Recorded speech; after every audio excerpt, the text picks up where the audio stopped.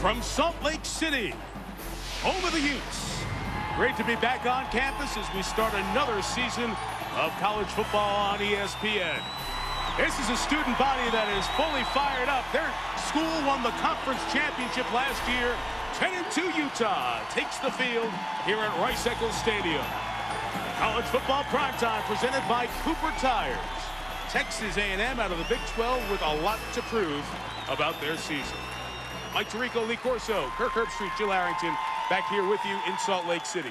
Utah's big buildup from last year because their offense was very tough to stop. It's the coach's system, and it's the guy executing it at quarterback. You know, Mike, Utah uses this wide-open spread offense. It's very exciting. It's led by a quarterback named Alex Smith. Now, Alex is a mature player. He's a 21-year-old graduate student. He was #2 in the nation last year in touchdown-to-interception ratio, 5-1. He averages over 60% of his passes. He's the #2 rusher on the team. Yo, Herbstreit, this guy is the complete package, and if I'm telling you, if Texas A&M doesn't hit him and hit him early, they're in for trouble tonight. And he runs a very complex scheme, so their defense has improved, but we'll see what they can do. Now let's talk about the quarterback on the other side. Reggie McNeil, 3 years now of experience being under center for Texas A&M. Last year struggled, only completed 51% of his passes. There's a lot of talk right now about Reggie McNeil becoming more of a complete quarterback, kind of like a Michael Vick. How Michael Vick's trying to work on sitting in the pocket and showing great patience. Tonight, Reggie McNeil wants to show the country that this offense and he have really improved in the offseason. And Lee, we talked about this morning. He's going to have a chance in some one-on-one opportunities to show that patience and hit some big plays downfield against the Utah secondary. We mentioned a lot of pressure and focus on A&M. For more on that, let's go back down to the sidelines and Jill Arrington. Jill? Thanks, Mike. Texas A&M has been known for their wrecking crew defense for over a decade. But last season, that defensive mystique all but disappeared. Take a look at these numbers. These are not the numbers you expect to see for a Texas A&M defense at the bottom of the country in most of the rankings. Now, Coach Friend in the offseason, he has a rededication to getting that defense back to what it was. He's told the team they can't call themselves the wrecking crew. That's something they're going to have to earn. And, Mike, we're going to see some young players eager to do that today. Yeah, a lot of redshirt freshmen, and as a matter of fact, Jill, about a third of this roster has a chance to play in its first Division I game, whether they're high school true freshmen, redshirted freshmen, or junior college players on Dennis Franchione's team. Weather tonight, there's a chance of a thunderstorm in the forecast. The temperature is in the mid-70s, but it's going to be going down as the night goes on, and that wind is going to turn around and be steady about 12 to 15 miles per hour. It'll go for most of the night from left to right, one bottom corner of the end zone to the top as you watch. The beautiful framing of the Wasatch Mountains in the background. We'll get some great views, not just tonight, but the entire season, our ESPN college football prime time on Thursday nights with SkyCam. Great to have SkyCam. Matter of fact, if you watch primetime football on ESPN, whether it's our game on Thursday nights, Mike and Ron on Saturdays, or our NFL package, which will start a week from Sunday, you'll see SkyCam in all those games. A&M is in white, Utah is in red. The Aggies won the toss, deferred the option to the second half, so Utah will touch it first. Morgan Scalley is back deep to take it back, and they were good at doing that last year. Boys, are you ready? Absolutely. Been waiting all summer. We're ready to go, man. College football's back. Life is good. Yes, that's right. USC Virginia Tech whetted our appetite quite well Saturday. Let's see if Utah's for real, if A&M is back. Todd Pegram set to kick it off, and off we go with college football primetime on Thursday nights. 4,000 feet of elevation. Altitude takes it all the way through the end zone. Touchback. The drive will start for Alex Smith in Utah at the 20. Now, not only is Alex Smith good, he's smart. He graduated in 2 years. He took all those advanced placement courses in high school, bang-up jobs, so he had a lot of credits coming in, worked real hard in the springs and the summers academically. His dad is a high school principal. Education is very important. And when you are running an offense like this, how great is it to have a kid who's in graduate school, even though it's just his junior year in college. Also, captain of the football team. Shows a lot of respect by the rest of the team. There'll be a lot of 4 receivers and 1 back. In this case, they open with 5 wide receivers and no backs.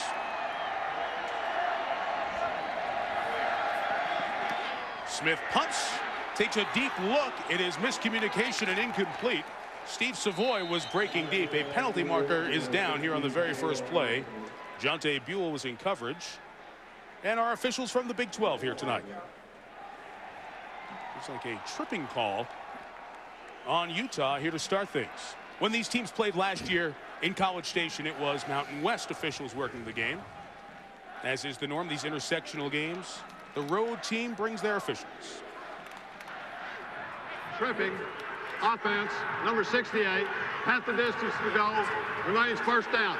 And there's something slightly different in college football. If you didn't watch the game on Saturday, we'll hear the numbers for the players who are called for penalties. Chris Kalemeatu there on the flag. On the Bud Light starting lineups, Quentin Ganther, new running back. They love him here. Paris Warren, Steve Savoy, and Travis Latondras among those in the pass-catching group. There are the 5 up front. Jesse Boone is in there at center. Look at the rest of the group, and Kalemeatu picked up the flag on that very first play. 1st and 20. And Smith is stopped for no game by Jackson Appel, the free safety, who was a terrific tackler last season for the Aggies. Jill told you they gave up a boatload of yards and points, and they got to shut it down. They think they're going to do it better because of Jason Jack and Red Bryant, Joseph Bryant, 2 freshmen up front with Jolly and Montgomery. The backers, Justin Warren, Archie McDaniel, Narada Manning. They are improved in the speed department. 2nd and 20, and the Smith throw is complete to Travis Latondras, and the receiver picks up about 11 yards.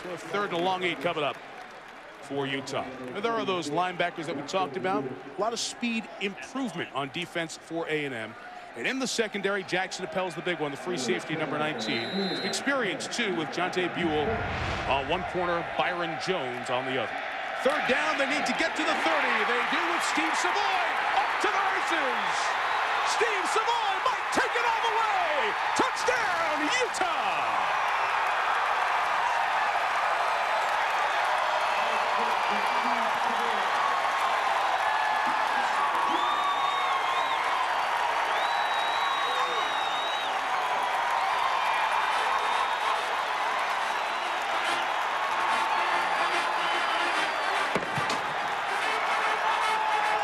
He caught 7 touchdowns last year. The longest pass reception of his career there, 78 yards. Brian Borison on to add the extra point. Matt Kovacevic, the punter, did a nice job to get it down. And 73 seconds into the season. Any jitters that might have been on the home team's side because of the buildup of the expectations? Now those expectations are a mountain high full of confidence. Steve Savoy takes it for 6.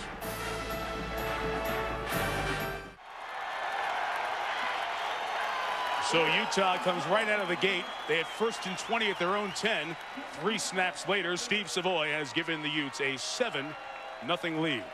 We talk about the fragile confidence of the Texas A&M team that gave up so many points at the end of last year. Looks like they're going to get a 3-and-out, couple of good physical sticks, and boom, as Franchione's team gives up a 78-yard touchdown. It looked like they had caught a break with the penalty, pushed Utah back. They got off, looked like to a good start to get some of the confidence going. Now we're going to find out what character they're made out of after what happened to them last year. And you know, Utah caught them off guard by going with the no-huddle offense, and it confused the Texas A&M defense.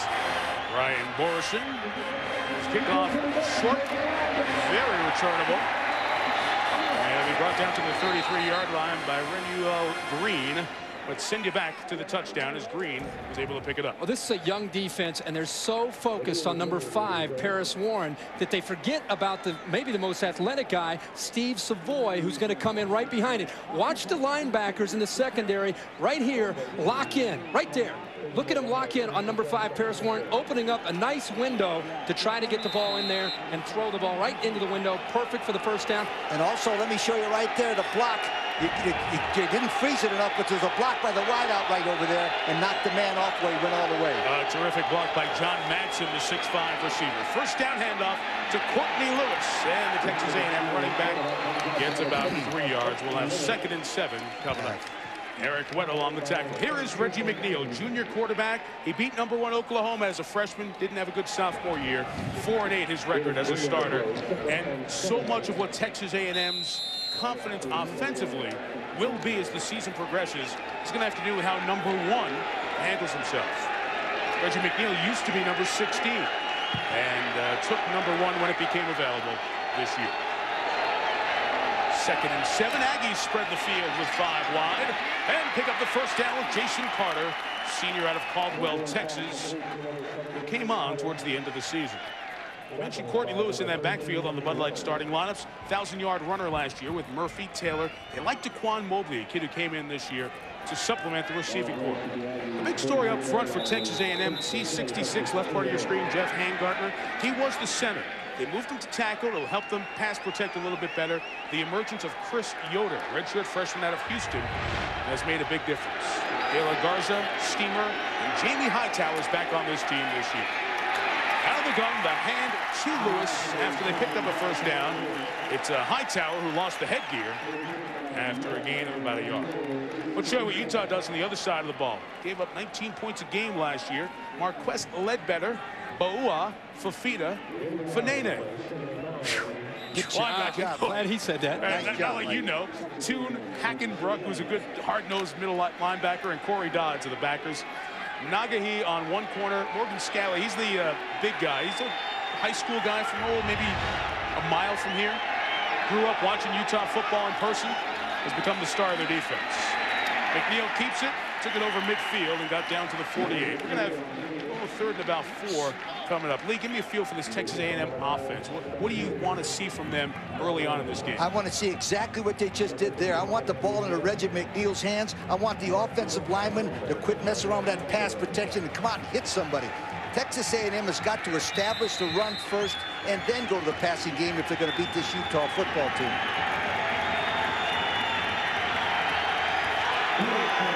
Four receivers out of the gun. They need to get to the 43-yard line. McNeil's throw is high and incomplete. Ricocheted off the hands of the sophomore Urban Taylor. 1 first down, but now A&M will kick it away. We talked about the improvement and how Reggie McNeil is going to try to sit in the pocket. Here's a 3rd and long situation. He's going to feel pressure, sit in there and just make the throw. The receiver's there. He's got to be able to use his eyes, settle down, and make a nice throw there to pick up a first down. The punter's Jacob Young. Not a huge leg, but good at pinning the opponents inside the 20 last year. Special teams always seem to be a factor early in the season. Good hang time here. Fair catch is called for. Receiver Savoy got out of the way and well executed by A&M. They back him up inside the 10 at the 6. Nice job by Jacob Young. The kick 42 yards. Mentioned last year these two teams met early in the season. September 6th down in College Station. And hello, it was 21-0 A&M out of the gate. The early run for Terrence Murphy. McNeil to Quinlan, Germany, but Utah had an unbelievable second half. Brett Elliott to John Madsen, the guy who threw the block on that last play, made it a 2-point game. And on this play, Elliott couldn't get the 2-point conversion, ended up injuring himself for the rest of the season. That's when Alex Smith became the starting quarterback. His first game was here against Cal on a Thursday night on ESPN. And the rest is history. They went on to a 10-2 season and the Mountain West Championship.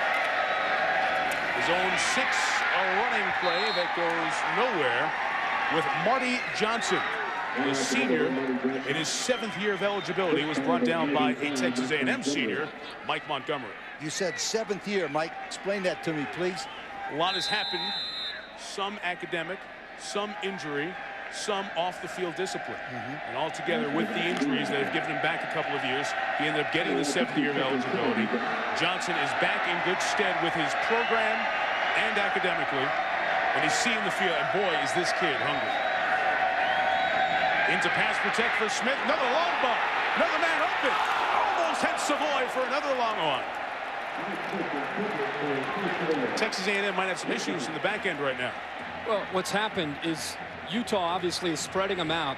They're getting some one-on-one opportunities, and it's going to eventually, it already has caught up to them. We're just starting this football game, and it's going to continue to catch up to them. If Alex Smith has time to throw, he's going to make this throw 9 times out of 10. What happened here is the receiver easily got off man-to-man coverage. Look at that. He just stepped to the inside. Melvin Bullock did not keep his back straight, come back. He turned his body. Once he turned his body, it was all over. Bad fundamentals right there by Melvin Bullock.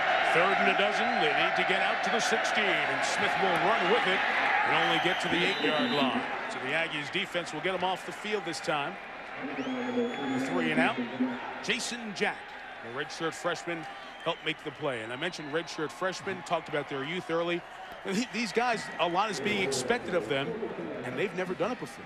They don't know what's really going to happen once they get hit in the mouth in a football game on the road. All I can tell you is you look at this defensive line of Texas A&M this year compared to last year, it's like watching a different team, just physically. Matt Kirk gets it away quickly. Terrence Murphy awaits back in his own 46. A dangerous punt returner with the fair catch. Smith has a touchdown and a 3 and out on the offensive side. Texas A&M has good field position when we come back to Salt Lake City.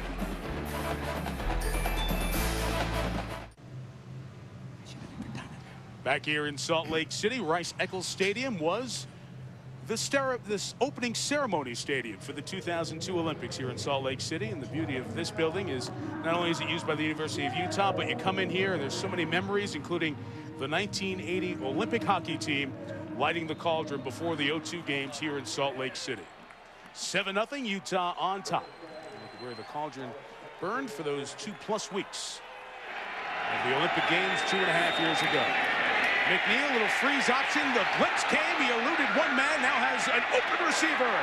In and out of the hands of Terrence Murphy. That could have been a big play. It was Kavika Casco who came in. Thought he had the quarterback dead to rights. Almost became a big play on the other end. Well, they came with a blitz there, and obviously Reggie McNeil has tremendous athletic ability. Little option down off the line, avoids the rush, still has that ability. Now he looks downfield, and you know, last year Terrence Murphy, as good as he is, he had opportunities to come up with big catches. This time he does a nice job of breaking out into the open field. He just has to hold on to the football there. 2 defenders were there, 1 safety coming on the blitz. That's why Murphy ended up so open. Yep. Jesse Woods is coming the game at receiver. It's put into the belly of Daquan Mobley. Nice job by Mobley to take it across midfield. 1/3, about 5 coming up for Texas A&M. Advantages each side. Let's look at the Under Armour advantage for tonight's game, guys. Psychologically, A&M has to have this ball game. They've got redemption of last year on their side, plus that word I love, urgency, and they're losing 7-0. Not good. If you're pouring out urgency and redemption in the first 5 minutes of the first game, that's serious for Texas A&M. And after they're down 7-0, momentum, and it's carried on even more with that early touchdown and with this crowd and with what kind of year they had last year. You're right, psychologically, this is going to be an interesting game to watch. See the yellow line where they need to get to for the first down.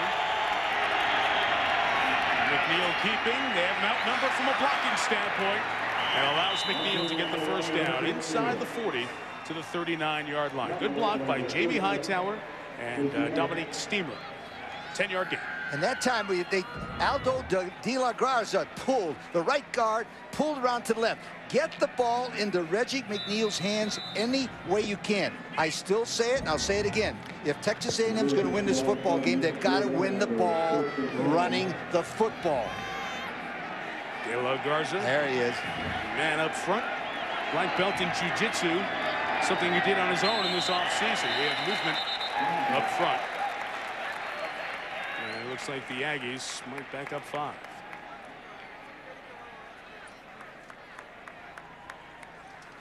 Prior to the snap, ball start, offense, number 88, remains first down. Well, Dennis Franchione has a history of turning programs around. He's done it at so many places. Of course, to refresh your memory, he had the 2 seasons at Alabama and then left Alabama to come to Texas A&M. Returning to the state of Texas, he coached TCU to great success prior to Alabama. And back in a zone where he is more comfortable. And recruiting has shown it. Their record wasn't good. Their recruiting class was last year. McNeil feels the pressure and could not get enough steam on it to complete the pass to Terrence Thomas. Job by Reza Williams, a senior out of Fontana, California, coming in for Utah. What do you think is ahead for Franchione in the Texas A&M turnaround mode, which I don't think many people thought was going to be as big a turnaround as it has turned out to be? I think what happened to Dennis Franchione in his first year is he had the effects of that I think R.C. Slocum and what happened with his staff when it came to recruiting those last couple of years that R.C. was in College Station, and they were depleted. Last year they didn't have the numbers. They didn't have the athletes that they've had there in the past, and now they're in the process of building it back up. Second and 15. Jason Carter has his hands on it. And took it down to 37. Nice pickup of about 7 yards for Carter, the senior out of Caldwell, Texas. I want to show you one of Texas A&M's favorite formations right there, and it's called the bunch. What they do is they put everybody in a spot there. They either swing the guy. They've got 2 new places, Kirk and Mike, where they're going to reverse play off of that. I think that's a nice little trick play that they got, but watch the reverse off of that they put in. Could be very good. That's called the bunch formation. Yeah, and as much man-to-man as Utah is playing, you can come up with a bunch of different routes off of that formation. Third down, need to get beyond the 30. Little screen, not enough air under the ball. Lewis couldn't get to it, and it's 4th down. Long field goal attempt from here likely won't come from A&M. Their kicker just doesn't have the leg to make it from this far. Just an early going in this football game, but you can tell all this talk about Reggie McNeil, and he's going to settle down, he's going to sit in the pocket. He's not been able to find his groove up to this point. I don't know if he needs to get hit. I don't know if he needs to come up with a nice throw. Some quarterbacks are different, but something has to happen for Reggie McNeil to find his rhythm. Not second guessing, first guessing. I don't like this call. I'd rather punt the ball back down there and play good field position early in the ball game. That's my opinion. 4th down, no backs. Franchione trying to get a timeout called. He did not, and a marker came down. You know, this year in college football, the head coach can call timeout. Dennis was not close enough to the line judge to get the timeout. Let's see what the flag is. Prior to the snap, false start, offense, number 81, 5-yard penalty, still 4th down. Usually a false start and 4th down is a bad penalty. Oh, that was a good one. It's okay there because he really wanted a timeout. Didn't see something he liked. No way he should have went for that 4th down and given up that field position, especially now the second time they played defense. Kirk, they played nice defense when they had good field position back there. The tight end, Joey Thomas, must have had one of those things they use in the NFL, a little microphone in the earpiece. He heard the coach yell timeout when it had made the jump. Well, it gives him 5 more yards so he can kick the ball better. And we saw last time, Jacob Young might not have the strongest leg, but he's good pinning you back inside the 15 or the 10.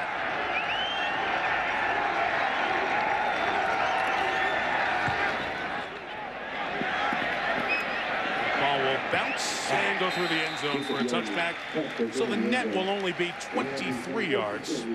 And Texas A&M's defense will have 80 yards to defend. Well, we get to start Labor Day weekend presented by Rust-Oleum Epoxy Shield. We kind of kick the rust off the college football season. College game day will be in Baton Rouge, and then at night, 6 Eastern here on ESPN. Oregon State makes the long journey to LSU. And then right after that, right down south from here, the Fighting Irish of Notre Dame open against BYU. All on ESPN. For more information, log on to ESPN.com. Both games, like tonight, available in high definition on ESPN HD. Call your cable operator, DirecTV, or Dish Network today.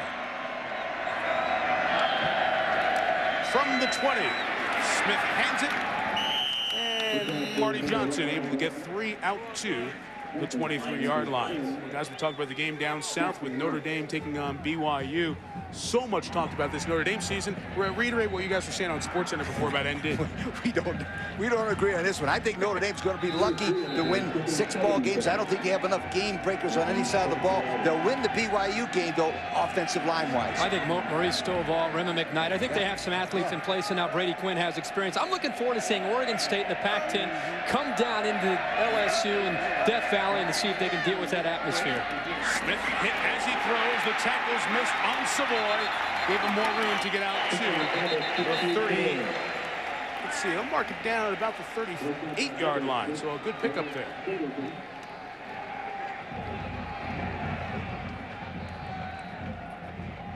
We had a flag thrown down there on the sideline out of bounds. We'll see if they've got a holding penalty. Illegal block in the back on the offense. Number 68, a 10-yard penalty from the spinal foul. Repeat, second down. Well, Chris Campbell too doesn't really like this new rule of announcing who is penalized, because that's 2 for Chris in the first 8.5 here. Well, he's a great athlete. He was about 10 yards downfield when he committed that penalty. But he's not fast enough to stay with those defensive backs trying to catch a running back. He's 6'4", 338, though. Really nice feet. They think he could be a terrific NFL football player at offensive guard. First team all-conference preseason out here in the Mountain West. League won by Utah last year.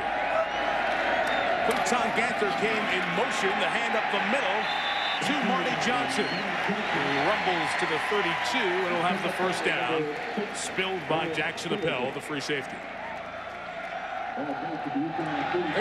There's as close of old-fashioned football as you're going to see from Utah with all these formations. There's going to spread you out with 4 or 5 wide receivers. That time it was almost like an isolation block. They led one back through and let Marty Johnson see what he could do, and they picked up the first down. It's bizarre that you say old-style football with 4 and 5 wides, but I'll let you guys talk about that after this play. The fun offense to play in for these players, that's for sure. There is Johnson spilling it out to the 39. So Marty Johnson running with purpose here over these couple of plays. Lee, there are principles of old-time offense. Single wing, wing T type in this spread offense. When you see the man go in motion, he ends up in a 2-back position. And it's exactly what Kirk says. One back is leading, the other is sometimes doing a circle route. The reason why I like this is called trickery, but it gets down to the basic fundamentals of blocking and tackling. Kirk, the lead play, has been there forever, and they do it. There's the bunch formation they like a lot to the top of your screen. Yep, toss sweep usually out of this. 2nd and 3. Johnson. Trouble with the exchange, but had no trouble getting himself past the yellow line. The first down out to the 43-yard line. So they got receivers going in like 73 different directions, and they're running up the middle for first down. Let me show you the bunch formation. That's the bunch formation right there. And they told me that they had a tendency to run flip play, as Kirk said. So what they did is they put a little counter play against the tendency of the scouting report. Kirk, I like the way they're moving the football because they got Texas A&M off balance now. Yeah, a lot of it has to do with window dressing, different formations, different motions. They're shifting, they're rotating different personnel groups in. They're trying to confuse Texas A&M's defense. Look at this time. Empty set, 5 wide receivers, and now they're going to try to drop back and see if they can hit it. And Smith does to Paris Warren. That's his big guy. Took it over midfield. It's another first down.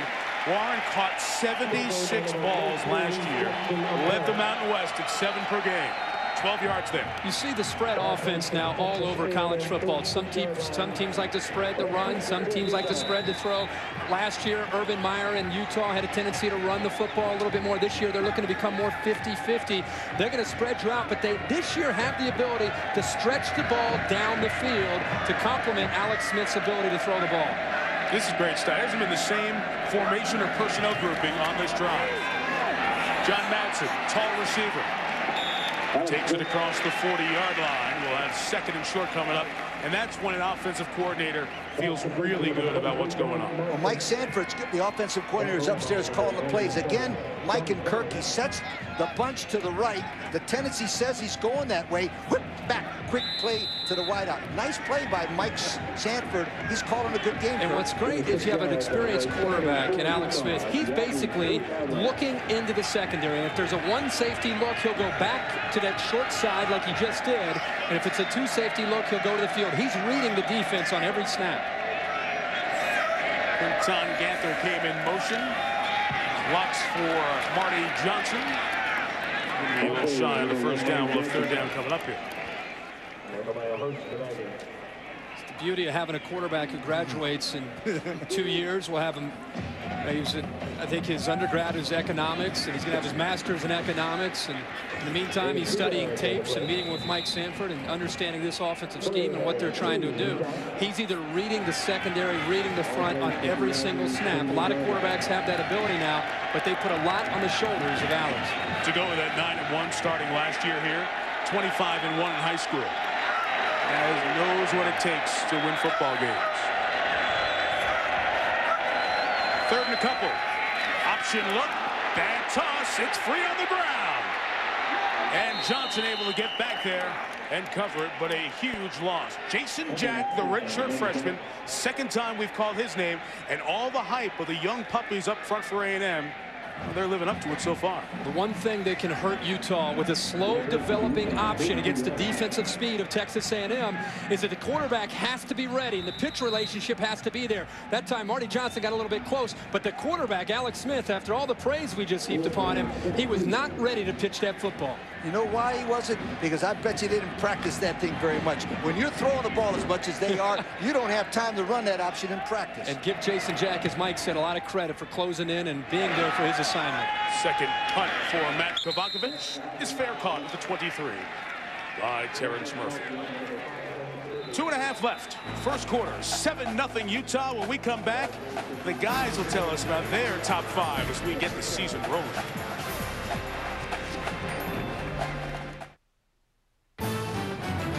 ESPN's College Football Primetime is presented by Cooper Tire's Ultimate Bowl Tour. Go to a Cooper dealer near you or visit ultimatebowltour.com to enter. And Rust-Oleum Epoxy Shield for the ultimate garage floor. Just 20 past 6, supper time here in the Mountain Time Zone. Temperature was in the 90s for the last 3 or 4 days here in Salt Lake City. It's going to plummet into the 60s here tomorrow. Weather can change very quick in a beautiful part of the country. Aggies with it, haven't done much on offense yet. 11 plays, 40 yards. Reggie McNeil going to air it out. What's he got up top? Nothing. Intended for Terrence Murphy. The coverage is very good with Ryan Smith. I talked about Reggie McNeil trying to find his rhythm, and the offensive line obviously has to help him, give him time to throw. Lee, you touched on the running game, but right now Utah is crowding the line of scrimmage, basically trying to put the game into Reggie McNeil's hands and challenging him in the passing game and saying, listen, until you prove you can beat us in one-on-one coverage, we're going to crowd the line and we're going to try to continue to put pressure on you. A&M has to hit something downfield to try to slow down this Utah defense. 4 receivers. See if McNeil gets some time to take off here. He does over the left side, but Hackenbrook, the linebacker from Bend, Oregon, comes in there. Tommy's tackle makes it 3rd and long. Jill Arrington, offensive line in general, has got to step it up. One guy specifically. That's right. I heard you talk about it earlier. Aldo has his black belt in jiu-jitsu. If you can imagine a guy of his size with a black belt in jiu-jitsu, he earned it over the summer. This is something a lot of football players have started to do, put it into their training regimen. In fact, I just did a story at LSU about it that'll be on game day this weekend. LSU puts it in their training, and you know what they did last year with the national championship. Helps his agility, his balance on the field. Take a look at this big guy who can really handle his size. We're going to handle pressure here on 3rd and 10 too, Jill.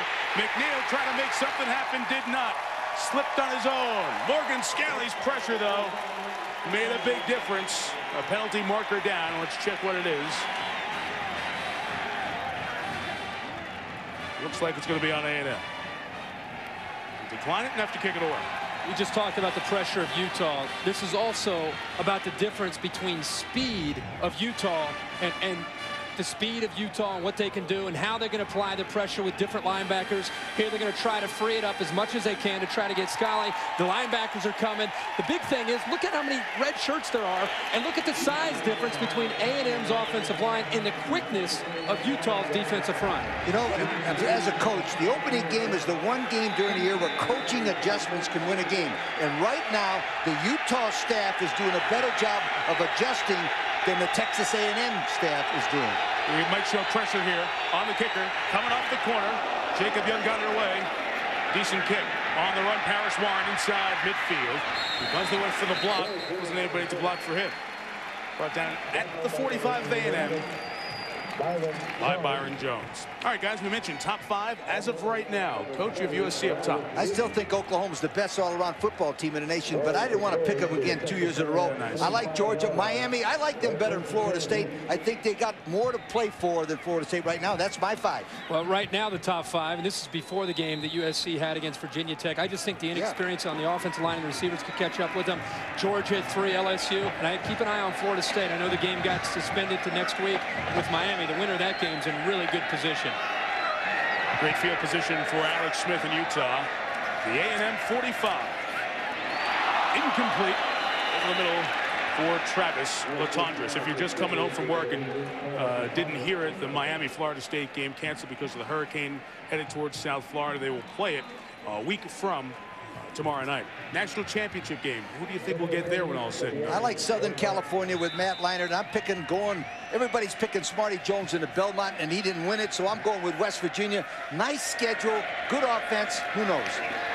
2nd and 10. Smith up top. Deep ball incomplete. Intended for Madsen. Byron Jones had a lot of hand-to-hand fighting there with Madsen.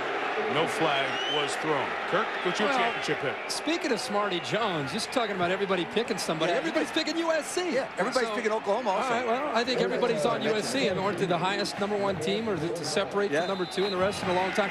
I think Oklahoma's going to get there out of the Big 12. I think the winner of the Florida State-Miami game ultimately runs the table, which I think that'll be Florida State and Oklahoma for the national title. 3rd and 10. Blitz on. Pass caught by Savoy. It's going to be very close. Steve Savoy's right at the first down line. When you check the spot, they're going to be a hair shy. 4th down, about a half yard to go. Decision coming up inside of a minute. Now, Mike Sanford told me, and again, a situation like this, if it's 1 or 2 feet, they go with the quarterback sneak. 1 yard or more, they go with the strong lead block, bringing in all what they call the Tiger set, which is all the big tight ends they got. How far is it? It's about half a foot. They'll go with a quarterback sneak. Quarterback sneak. Right over the right guard. There's nobody there. Right. Walk over the right guard. Smith sends a receiver in motion. Going to hand it to Marty Johnson. And they'll pick up the first down at the 34-yard line. I'm guessing that this is going to be one that Carl Torbich is going to look back at, whether it's a quarterback sneak or not. Look at the separation. Look at the separation here. I mean, everybody's on. Somebody clearly is on the wrong side here, or they forgot a guy over that right guard. Not a good defense for 4th and a foot. Winding down to the final play of this first quarter.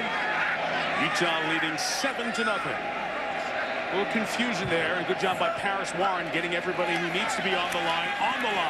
Warren's the option back. Smith faked it to him. He's off to the races. 1st and goal for Utah when the second quarter starts. Jerome Wright, the receiver, was downfield, blocking for the 24-yard run. Anytime you have an option that's going to take some time to develop, Mike, you touched on it, you've got to be able to come up with some outstanding blocks downfield, and that's exactly what they were able to do. Downfield blocks by the receivers. When Jerome Wright's able to sustain that block, it's going to open things up either for Alex Smith or the running back.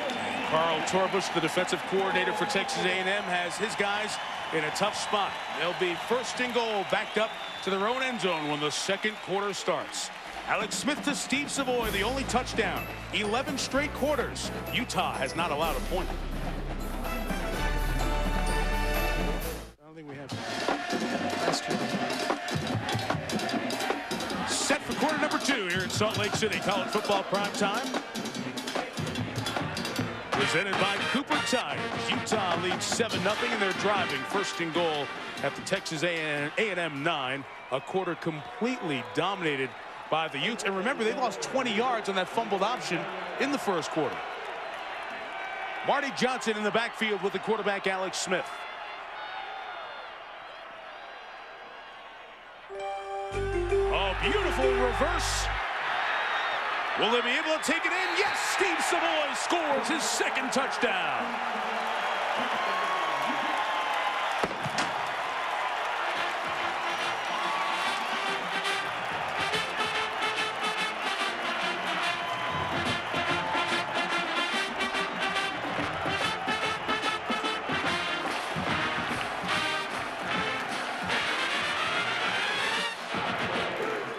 Ryan Borson on to add the extra point. Savoy has 1 receiving and 1 running. 14-0. First time ever this program has been ranked in the preseason poll. Texas A&M's defense gave up a bunch of yards last year. They've dug themselves another hole this year. Savoy finds the end zone for the 2nd time. They had good field position, only 45 yards needed to drive, but 14-0 as Utah gets on the board again, Coach. Let me show you why that play worked. Now, you keep your eye right there on David Ross. David Ross's responsibility is to come across like this and stop the reverse play. But old David didn't do it. Now, watch him. Hey, David, not so fast, my friend. Over this way. And the result is quickly 14-0. That fourth down conversion kept the drive going. That fourth in the yard goes through the end zone. So a touchback, and the drive will start at the 20. Dennis Franchione came to Texas A&M. His team was 4-8 last year, and it was quite some time since they've had to deal with an off-season like that.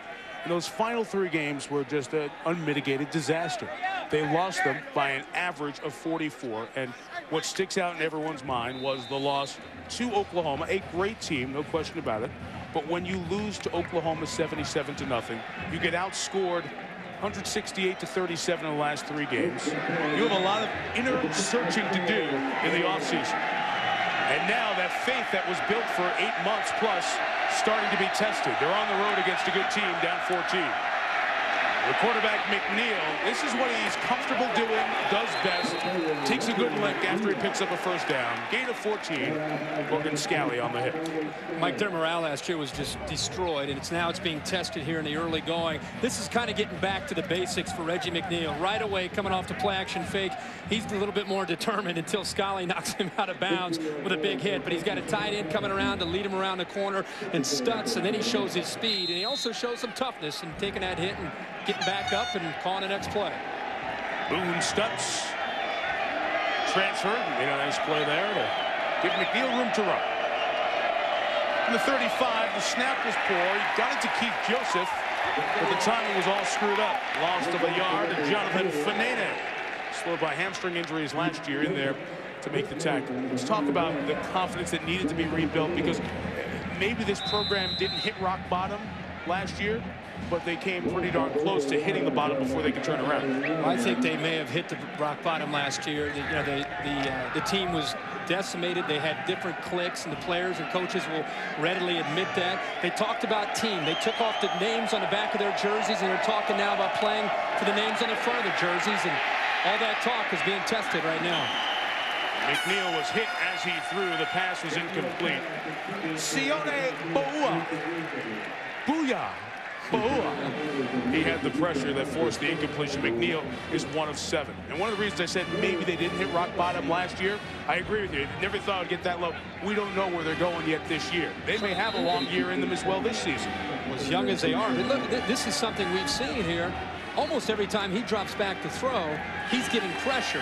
He's been hurried 6 or 7 times already in this football game when he sits back in that pocket and when he tries to roll to the left or roll to the right. He can't get comfortable, and as we talked about, find that rhythm. 3-man line. They bring pressure from a half dozen. McNeil hit as he threw again. The pass is incomplete. So they only had 3 up front. McNeil took a clean lick from Bo Nagahi, and McNeil slow to get up after that one.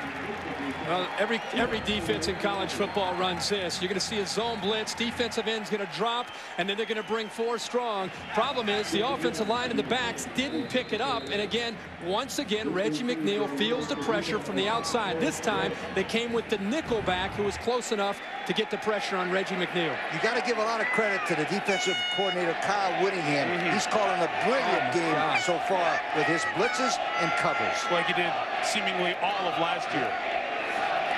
Jacob Young to kick. Oh, he just got it away. Quick release, kicked it high.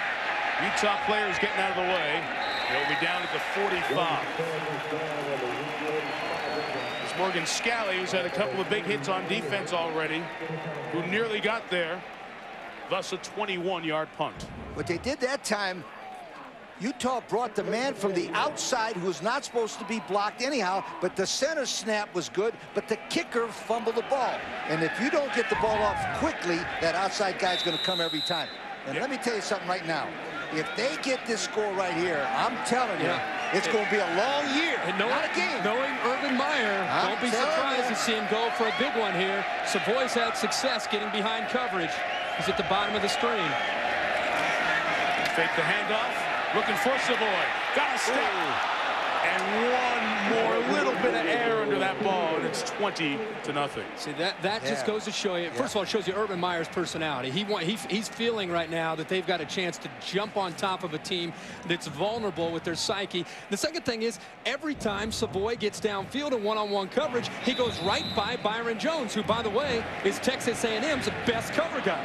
Second time they missed him downfield, where he's had about a 4 or 5 yard separation from the DB. And fundamentally, that's not sound. The back is supposed to go back, and not turn his body. That's why they're beating him deep. Melvin Bullitt now has Savoy in coverage.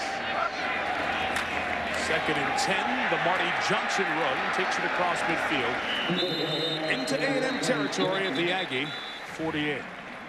Well, we mentioned Labor Day weekend presented by Rust-Oleum Epoxy Shield. Oregon State LSU will get it going down in Baton Rouge. College game day built by the Home Depot. Be there 10:30 a.m. Eastern time as you start every Saturday. And then same time over on ESPN2, the debut for Sylvester Croom. Much talked about the first African-American head coach of the Southeastern Conference. His Mississippi State Bulldogs in Starkville to take on Tulane. It's on ESPN, ESPN2 this weekend. Need to get to the 45 to keep the drive alive. They'll have to do it from 5 yards farther back.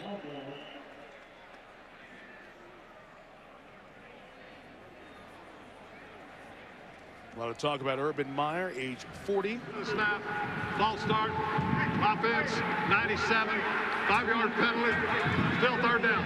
Willie Sowell, backup tight end. Urban was the head coach at Bowling Green and a very successful couple of seasons of program building there, and hired out here in Utah. And you know, there will be a ton of rumors, and we'll get into this later on, over the next couple of years as things keep going well here, because he's a guy, if you spend an hour or 5 hours or a week around, that you say, you know what? No wonder. A lot of schools would be a lot better off if he was running their program. Yep. That's not disrespect to coaches in places, it's respect for that guy. Now it's 3rd and long. A&M not getting pressure. Matson couldn't hang on. John Matson, the junior receiver out of Utah, West Valley City, couldn't pull it in. Melvin Bullitt was there in coverage. Well, you mentioned a great point there. I made it a point in the pregame show that if Carl Torbush and Texas A&M didn't hit this guy, Alex Smith, they're going to be in a long problem. They tried a 3-man rush that time and tried to do something trick and didn't get to him. They got to hit that guy. Even if they get up another touchdown, they got to knock him out of the game. Here's the another odd punt formation. Matt Kovacevic to kick away. And try to get there. Murphy will let it go into the end zone, and it's a touchback. There are more different ways to protect punts. Yeah. No, guys stay up. Special teams coaches all spring. One quick point. You know who invented that kick? Who? Ben Schwartzwalder, Syracuse Orange, years ago. What year?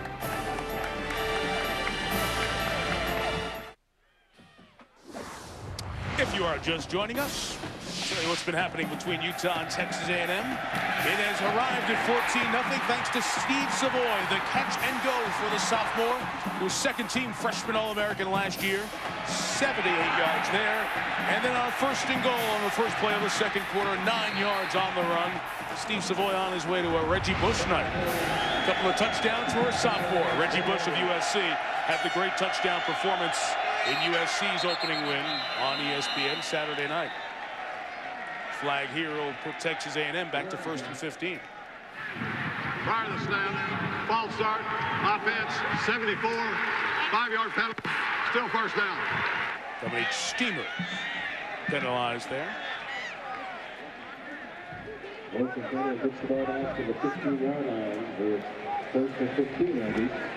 Well, those numbers aren't good. Not all his fault. Hasn't had a lot of support, hasn't had a lot of time, but the numbers aren't good. Clock is screwed up, guys. It says a minute 24. That's wrong. And they catch it on the field. There you go. 12:49. Corrected and ready to go. Sorry, Kirk. No, I was just going to say, it doesn't talk about the hurries and the pressure every single time he's dropping back, and also the great scheme so far from Kyle Whittingham of Utah. It's been a long first half for Reggie McNeil and the Aggies. A run with Courtney Lewis, the 1,000-yard rusher last year, only gets a couple against his good Utah defense. Down to get to Jill Arrington. Speaking of Utah's defense, not good news over here. 3 of their starters are out for the game. They're all knee injuries. We've got Eric Weddle, Kavika Costco, and Steve Fafita. They will reevaluate Steve at halftime, but it looks like all 3 are out for the game. Now, I saw them working on Steve Savoy. Looks like they put a wrap around his ribcage. No official word there, but I'll check on him for the offense. All right, Joe, that's both of their safeties at the strong safety spot, Weddle, and then Costco right behind him. Second down pass is a nice move and a lot of open field for Terrence Murphy, who has amazing speed. Good job reading the downfield block of Irvin Taylor to get out to the 48-yard line. They needed one of those, 34 yards. It's almost more offense than they had the whole game. This is interesting. Joe just talked about some of the safeties. Mike, you touched on it also. You got Casco, who's out right now. They have Fletcher, a corner, who's battling a severe ankle sprain. You could see right there when Murphy made the cut, Fletcher couldn't adjust with him. And then once Terrence Murphy gets out of the open field, finally A&M shows that they have some athletes on their side of the ball. But Gerald Fletcher, number 3, playing with a severely turned ankle from during two-a-days. There's been a well-timed report there from Jill. Let's see if A&M can exploit it. Right back in the hands of Murphy. This time he spilled a good open field tackle. Bring up second down. They've had to go deep into the depth chart to bring up Casey Evans, who is not among the top 8 defensive backs coming in here to the game. And you guys seen this 100 times in all the games you've watched, but remember that last series when I talked about the defense had better hold them now, where it's all over? They held them, and now the offense has got a little bit of spark. If they could just get something on the scoreboard and get anything off of that 0, they're still in this ballgame. Sure. Kyle Whittingham was the defensive coordinator for Ron McBride, the longtime head coach. Retained by Urban Meyer and has done a terrific job. Another pre-snap flag on the Aggies. Ball start, offense, 76, 5-yard penalty, still second down. That's our jiu-jitsu guy, Aldo De La Garza. You talked about Kyle Whittington. His dad, Fred, was one of the top football coaches I've ever coached again. So when he was at BYU, he's a tremendous defensive coach. Kyle played in the Holiday Bowl game against my Indiana team. He was a tremendous linebacker. Kirk, that guy's like the Buckeye linebacker. He'd hit you. You see him? Mean. He looks like it, doesn't he? He was a good football player. His defense every single year, same characteristics. Hard-nosed team, play all the way to the whistle every snap. And terrific to schooling of the defensive players to get the hand up and knock it down. Corey Dodds came in, the stud linebacker, strong side backer. Guy who Whittingham described yesterday as nasty. Like to hear that about your linebackers. Nasty. I want to finish the point before this replay. I want to finish the point about Fred Whittingham. He passed away last year in the middle of the season, and Kyle Whittingham just continued to coach like an aggressive guy. That guy is full of character. You talk about one of the best defensive coordinators in the country. Kyle Whittingham is one of them. Third down. They need to get to the Utah 38. McNeil does have time. Can't deliver over the middle. In and out of the hands, Terrence Thomas. And once again, McNeil ends up on his back. So even though Utah gave up the big play, the 34-yard run by Murphy, still have to punch it away. Opening weekend, you're going to have mistakes, but there are a lot of coaches, coordinators, players that are watching this game, getting ready to play their first game in about 48 hours. Coaches are sitting there taking notes, talking about, see, did you guys watch the game last night? Because A&M just created a little bit of momentum, then they self-destructed, and that slowed down this drive when they continue to have these silly penalties. This time, a little pressure. Jacob Young still able to get it away. Paris Warren, the fair catch at the 19. It'll be a long field, and a penalty marker came down. The old halo rule. Well, the halo rule does not exist anymore. It was taken off the books 2 years ago. That one looked like it. When there was a traveling 2-yard bubble around. Traveling 2-yard bubble. Around the pass catcher. I want to say this before the game is over next week. We got a couple hours. No, Jacob Young is too slow. Let me finish it. Yep. No, you're right. You're right. Go ahead. If Jackie Sherrill was here, he'd have the snap. He'd have the stopwatch up. They're going to block Jacob Young's punt. This game or next week or the week after, guaranteed he's too slow. Kick catch interference on the kicking team. 88, 15-yard penalty, first down. Talking about self-destructing and mistakes. Instead of starting back at their own 18, it'll be out at the 33. Dennis Franchione's team, 5 possessions, 5 punts. no points.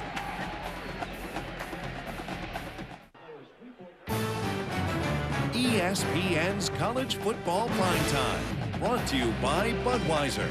Grab a cold, fresh Budweiser. It's game time. And Hummer. Check out the H2 at Hummer.com. Hummer, like nothing else. The mountains make the weather changes beautiful and dramatic here. Looks like we're going to have a storm rolling through. Utah continuing where its season left off last year, leading 14-0, 5 minutes in, second quarter. Mike Tirico, Lee Corso, Kirk Herbstreit, Jill Arrington, glad you're with us.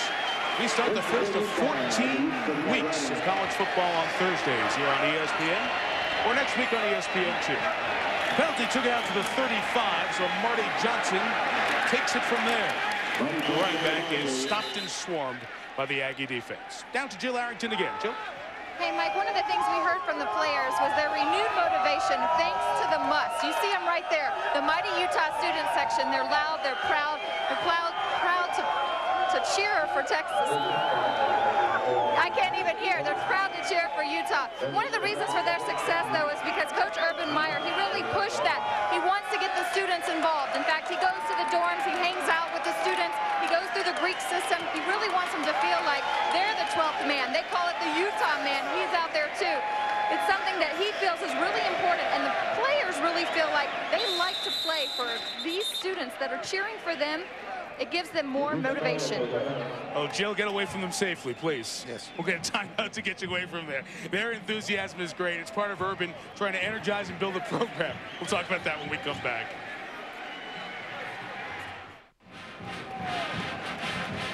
Last year, Utah was picked 5th in the Mountain West. They won the outright conference title, something they had not done in nearly a half-century.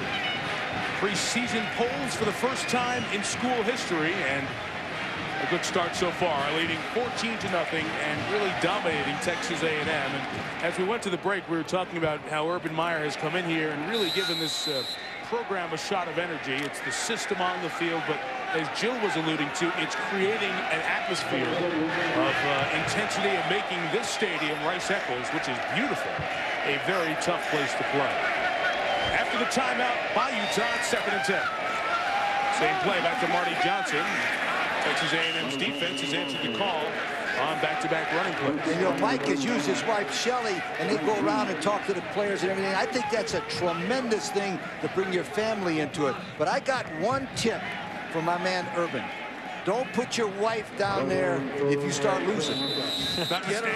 Get her up in the press box as far as you can. I got experience. Lucy's in row 1 right there behind Urban. Right there. Somebody in the Corso house knows about that? Absolutely. With my record, Betsy was up at the top. Away from the student section, right? At least she came a couple of times. 3rd and 10. Aggies bring 4. Smith throws first down, and more with Latondras. Travis Latondras still going. All the way to the 20. Stopped him on a couple of runs, got him 3rd and 10. Couple of poor tackles. 45-yard gain for the senior from El Dorado Hills, California. They've been taking advantage of this in 3 and 4 wide receivers when they split it inside man, one-on-one opportunity here for Latondras going up against Brown, and he simply beats him. Against Hodge there, simply beats him. And what a great athletic move by Latondras to get the hand down. How many times the coaches work on that in individual drills? Nice job to keep the hand on and pick more yards up. Straight all option, and Smith takes it out to about the 15-yard line. Justin Warren, the rover, came up to make the tackle. Another marker is down. First game, seen a lot of penalties. 8 so far. 5 on A&M, 3 on Utah, and now make it 4 with that illegal block. If he comes close to touching here, when he puts his hand down, tremendous move. He did touch. He did touch. Good thing this isn't the Big Ten. Oh, yeah. An issue there. We have an issue. They give you a little heads up for those Big Ten games. If you're watching at noon on Saturdays on ESPN. Technician would have had to work quick there. Wait a minute. Flag for the chop block. Still first down. Remain first down. Go ahead, Coach. Is that one of the plays that you can review? Yeah, with a knee down like that? Okay. Yeah. But the problem is, Well, they have the time. You know, that's going to be really the exciting thing to see in the Big Ten this year. Because it's not coach's challenge. Exactly. You're not going to have the red flag out there. It's going to be the technician seeing something, right away rewinding it, checking it out before the play's already called for the next play. You have to do it pretty quick. The technical advisor, a former official in every case, will have a TiVo unit. If you have TiVo at home, you know, you back it up and you check the play again. He will be watching the feed of the game that you watch at home, and if there's something obvious, but same thing as the NFL. If the next play is run, boom, it's over. You gotta have that this weekend, Mike, in Ann Arbor, right? Killing them. 1st and 24.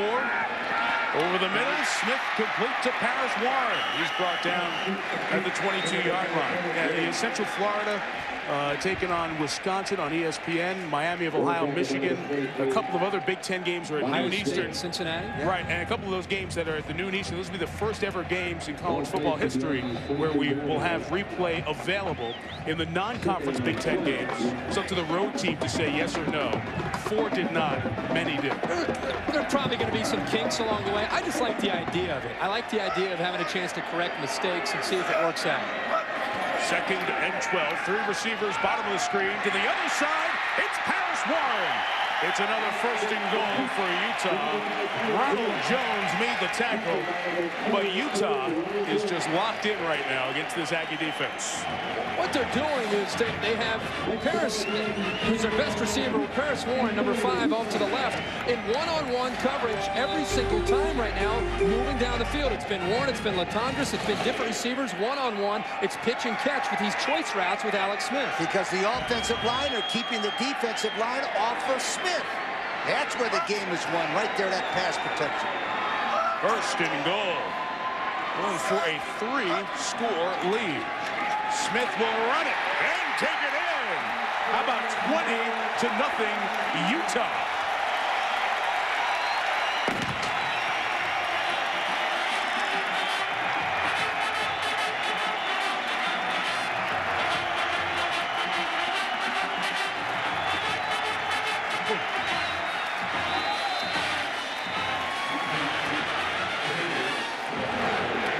Think Alex Smith's having any kind of a good season opener here? I think he's dialed in, Mike. Brian Morrison good on the extra point. Well, he's 9 for 14 passing for 201 yards.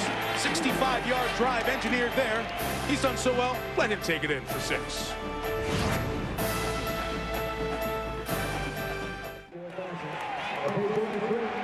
Utah 21-0, and here's how they got the last 6. Utah's offensive lineman, Tapula, right there, 6'4", 300 pounds. Watch him pull as he comes through here and blocks the linebacker. The reason why this play goes is the left tackle does a sensational job right there. Drops his hit and touchdown. The offensive line from Utah, in my opinion, is winning this football game. Running and pass protection. There's that guy, Tupola, didn't play against A&M last year. He's from Hawaii. You know, he came to this school as a 190-pound safety. What the heck is he eating? He's over 300 pounds. 110 pounds later. It's a little asterisk. He went on his mission, but still, he comes back at 300 pounds and a road grader. No return for Terrence Murphy.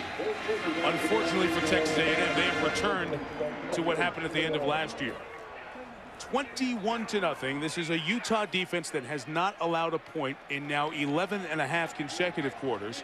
It's a Texas A&M team manhandled in its final 3 games last year, 168-37. If you tack on tonight, it's 188-37. They've got nothing going offensively. And right now, they're just searching for some place to find some confidence against a Utah team that hasn't missed a beat from its 10-2 championship season out here in the Mountain West last year. It had been that long, the leather helmet era, since Utah won a conference title. Quarterback keeps. Quarterback on his back. Again. Reggie McNeil loses 10. Corey Dodds, the guy I told you is nasty. Here, another good play.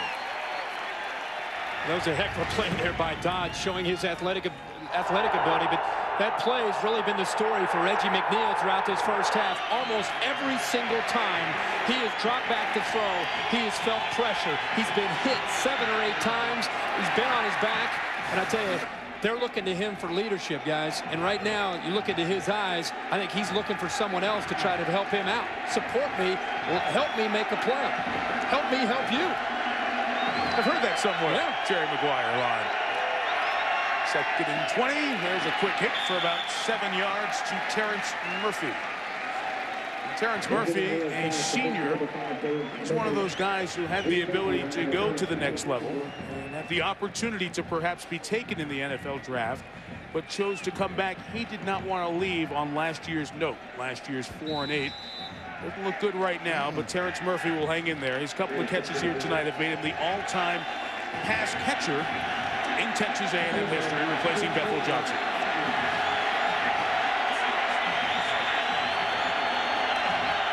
Third down, they need to get to the 30. The pressure's on. McNeil tripped as he threw, incomplete. I'll tell you, Gerald Fletcher, playing on that sprained ankle, got enough of a hand on McNeil to throw him off balance. And these Utah fans are supporting one heck of a defense. We talked about Fletcher playing with the ankle, but he's going to come from the blitz here. It's very simple. Corner blitz from the boundary. Reggie McNeil feels it, I think, and he starts to get away from the pressure just because of that speed of Fletcher, but it was too late. He had an open man downfield, but again, Kyle Whittingham, the defensive coordinator, pushing the right buttons at the right time. Jacob Young to kick it away. Again. Morgan Scalley showing pressure at the bottom of the screen. 25, he's picked up. Nice job of protecting. Opportunity for a return. But Warren lets it bounce, and rightly so. He'll be down at the 48-yard line. The deep snapper, William Stutz, able to stop it. That nonstop from Salt Lake City to Baton Rouge for you guys. College game day starts your Saturday at 10:30 a.m. Eastern, and then Labor Day weekend presented by Rust-Oleum Epoxy Shield rolls on. Pac-10 against the SEC. Don't see that often. And down south from here, Notre Dame takes on BYU at 9:15 Eastern time. That's your back-to-back doubleheader. Now, both games are available like tonight's on ESPN HD in stunning high definition. Why don't you call your cable operator, DirecTV, Dish Network. Go to one of those Best Buys, get yourself a good HD TV, and go get them all football season. It looks awesome. First down run for Marty Johnson. Takes it across midfield for a pickup of about 5. Our booth, we actually have an HD TV where I can watch the game. It's my first HD experience. I like it. It's beautiful. Get used to this all season. Well, last year down at Kyle Field, it was 21-0. Utah staged a huge second-half comeback. What Dennis Franchione can hope for is that his players remember that and can return the favor on the road here tonight.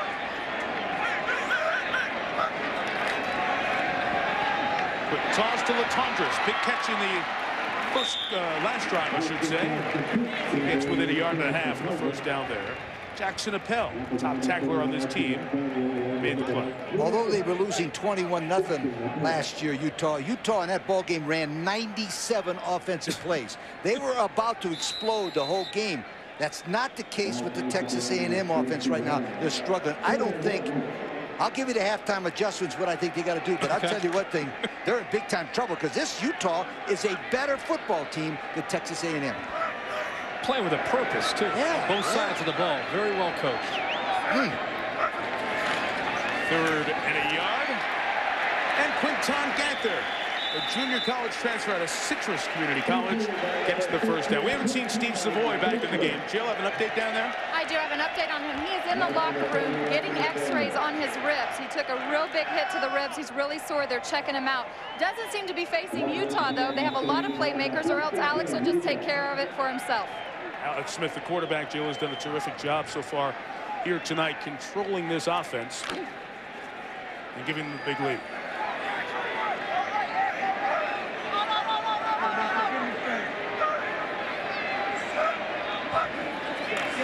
Alex Smith back up top, wide open. John Matson, 27-0, 38 yards. And this is getting embarrassing for Texas A&M.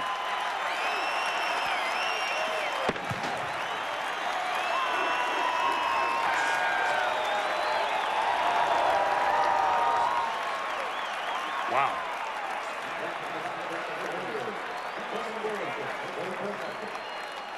Carl Torbus. I think he's surprised the way his defense is playing. Yeah. Can't believe it. An extra point off the upright and no good. So Brian Borison, who's missed 7 in his career, unable to convert there, and it remains 27-0 after the Madsen touchdown. This is a great job again of execution by Alex Smith. Not only the fake here to Madsen, he looks the safety off. Look at the safety running to the middle of the field. Alex Smith used his eyes to freeze him, but the pump just froze the corner, and then he's just walking down the sidelines. Madsen is into the end zone. But nice job by Alex Smith showing that experience, looking to the middle of the field to hold that safety. You know, Mike Sanford, the offensive coordinator from Utah, told us that Madsen at 6'5", 220 was the most improved offensive football player on his team, and he thought he becomes a great weapon this year. And I tell you what, that was, as you said, it was a nice move by Smith, but it was also a nice pass route by John Madsen, 6'5", 220 from West Valley City, Utah. I think that's the biggest difference with this Utah team. You have a veteran quarterback, offensive line is better, the depth at tailback, and now it's not just Paris Warren out there by himself for Alex Smith. Paris Warren's out there, but now he's got a bunch of receivers to be able to throw the football to. He's spreading it around tonight. It's a dangerous team, guys. This is not, wow, A&M, boy, it might be a combination of both here, but Utah is a very, very good team and a legitimate top 20 team. We will talk in the second half because, gosh, we'll have time. We'll break it down with Utah. It's out of bounds, so the ball will come out to the 35 for Texas A&M to start. Oh, man, it's been 7, 8, 9 months. I've been looking forward to this. What's he have for us? Let's go check into the studio, see what Chris Fowler can add to the telecast tonight. Hey, buddy. Well, it's the Pontiac High Performance Halftime Report. Trevor and Mark join me. We'll have latest on the Hurricane postponements, breakdown of the Big 12 Conference, and the new instant replay in the Big 10 you guys were talking about. In the Big 12 Conference, I'll tell you why you can forget about those 2 losses the Sooners had at the end of last season. Keeping in the Big 12, we'll talk about Texas and how Texas actually can beat Oklahoma and win the Big 12 championship. You're not picking the Aggies to win the Big 12. No. Staying away from that one. Right. Stay away from that. The Pontiac High Performance Halftime Report as A&M tries to regroup there. All right, guys, thank you. Trev and Mark, look forward to seeing you with Chris there in the studio. Already looking ahead to the October 9th game for the Longhorns against Oklahoma in Dallas. Texas opens this week at home against North Texas. First down run for Courtney Lewis. He takes it over to the 40 to the 41-yard line. Dante Hall, a super stud in the NFL now. He was the last time Texas A&M back took it for 1,000 yards in a season before Lewis did it in his freshman year when he ran for 1,024 last year. Is that the first time you've called his name tonight? Yeah, only a couple. I think he's ran it 4 times. Well, no words are needed for that graphic. Yeah, hello. Throw from McNeil with a lot of coverage down there, intended for Jason Carter. Incomplete. The guys back in the studio were just talking about Texas and Oklahoma, the big boys in the Big 12. Expected again this year. It was the Oklahoma 77-0 game as the Heisman winner Jason White and company put on a clinic against Texas A&M. McNeil, as I mentioned, was wearing a different number than 16. That's when the question started about this Texas A&M program, and some of the reality perhaps started setting in that maybe this program has places to go before they can turn it around. It's got so used to 8 wins out of the Aggies every year. McNeil keeping a first down and more. There's his explosiveness into the secondary. Might take it all the way. Reggie McNeil, touchdown. 59 yards of boy, they needed that.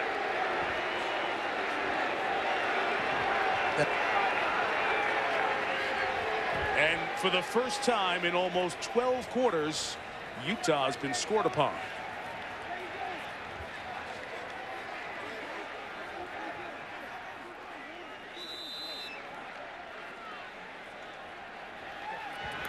Extra point try for Todd Pegram, junior kicker out of Plano.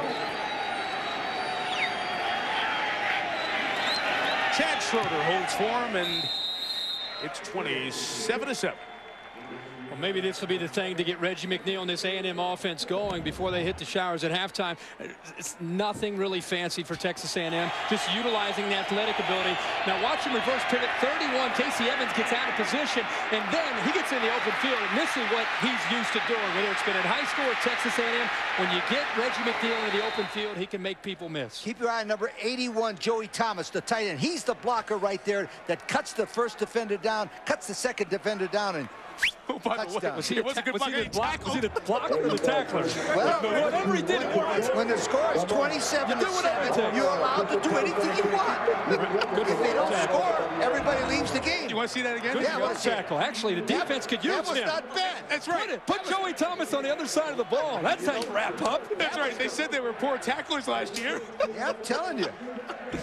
I don't think it factored into the play. I think he was out of the play. No. What do you mean it didn't factor into the play? He was gone. He was past him. Couldn't get back. He danced by him. No, don't try to make up now. Don't try to walk. You brought out that poor Joey Thomas and made him look bad. Now you're trying to make up to him. Well, there's one of the great traditions. This is a school with the best football traditions around. Some have just as good, but Kyle Field, the Aggies, the students who stand for every game all the time, and the 12th man. There is John Ray, who grew up going to Texas A&M games. The legacy and legend of the 12th man is now to kick cover, representing the student body. And Ray, a former walk-on, wears number 12, covering the second kick of his life here. Brought out to the 23-yard line. Ronald Jones made the tackle. All right, let's see how John Ray from Giddings, Texas, did wearing the number 12. It's all about form and technique and want to get downfield. Come on, stay in your lane. Stay in your lane. The guy, unfortunately, is going to take it to the left there. That's all right. Did he get any contact? Did he hit anything? Come on, come on. That's all right. Warm up. They're ready for the next touchdown. He'll be ready. He got to wear the 12 as the 12th man once last year. It was the Oklahoma game, 77-0. He got to cover one kick. First down, Utah, and Smith, they want to respond right away. Incomplete, marker down, pass interference. Justin Walker, a 10-7, 100-meter speed man, stretched the defense. Byron Jones flagged 15 yards. Did you see Byron Jones getting upset? You know why he's upset is because the safety left him. The safety left him out in an island. Against the defense. Number 11, 15 yards from the previous spot. First down. That's going to happen. I mean, you're going to find with this young defense, guys are going to make mistakes and bite up into different areas. And one thing that you're going to find, Jackson Appel's got to be able to get back there. As a safety, you've got to be able to help your corner and not leave him out in an island, especially when he's expecting to have safety support behind him. Otherwise, you're going to give up those deep passes all day long.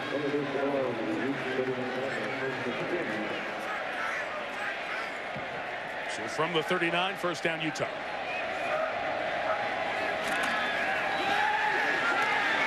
Keep going after it. Why not? Incomplete for John Madsen. He was the intended receiver there. Melvin Bullock back on the coverage. Another marker came down in the secondary.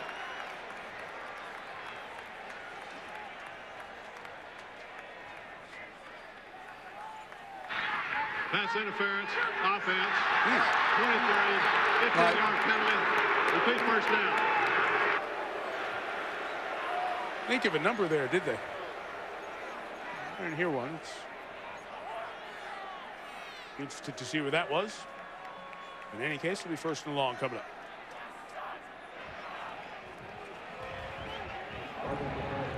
On this one, they're going to call offensive pass interference, I guess, because he pushed off him right there. Number 23 pushed off on the defender, and that's the reason. Wow. John Madsen again. I don't know. That was a sneaky kind of a play. I like it with 27-7. I like that call. Kept the game close. Well, you're honest. First and 25. Here goes Marty Johnson to the 37-yard line. Marty Johnson out of Sacramento, California.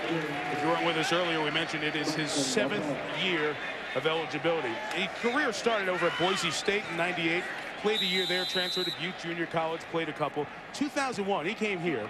and did a good job. 95 yards in the opener against Utah State, but hurt out the rest of the season. 2002, he plays 2 games, led the nation in rushing. He was averaging like 230 yards, but suffered a knee injury. Ended this season. NCAA gave him an extra year of eligibility. Here he is in his 7th year. His quarterback is brought down there as Alex Smith is sacked. First good pressure. Red Bryant, 85. Chris Harrington, 92. Jason Jack, 89. I mention them all because they all made the play, and they're all redshirt freshmen. And those are the players who Texas A&M's future is being built upon. You know, they have this council that the players elected, the players who represent them, and that kid, Joseph Red Bryant, is the first redshirt freshman Dennis Francione ever had elected to the leadership council. Great player and a great leader in the future. 3rd and 18, need to take it all the way out to midfield to keep the drive alive. Off the hands, once again, of John Madsen. Incomplete. They'll kick it away, and here again, Jill Harrington. It's really, really quiet on this Texas A&M sidelines. McNeil kind of lit him up for a second, but the coaches have been in the face of the players saying, guys, you've got to believe. We're okay. You've got to continue to believe. That's what it's come down to. Believe in the program, get back to what they've worked on, keep their heads up. That's what they're preaching. I don't know if the players are buying into it. We'll see what happens. That's a good point, Jill, because Kirk was talking about this morning. We'll get into it here after the punt. Terrence Murphy says get away, and it's out of bounds at the 27. That's what you were talking about, how fragile it was going to be for these guys if they had any sort of stress or angst early on in the game. Well, a third of these players that made this trip have never played in a college football game. So Jill's right. I mean, and you could see even from up here, who's going to take control? Is the leadership there after the season they had last year and after all the buildup of this offseason, the way this first half has started, besides the coaches, who's going to be accountable? Who's going to be in that huddle and on the sidelines trying to rally the troops?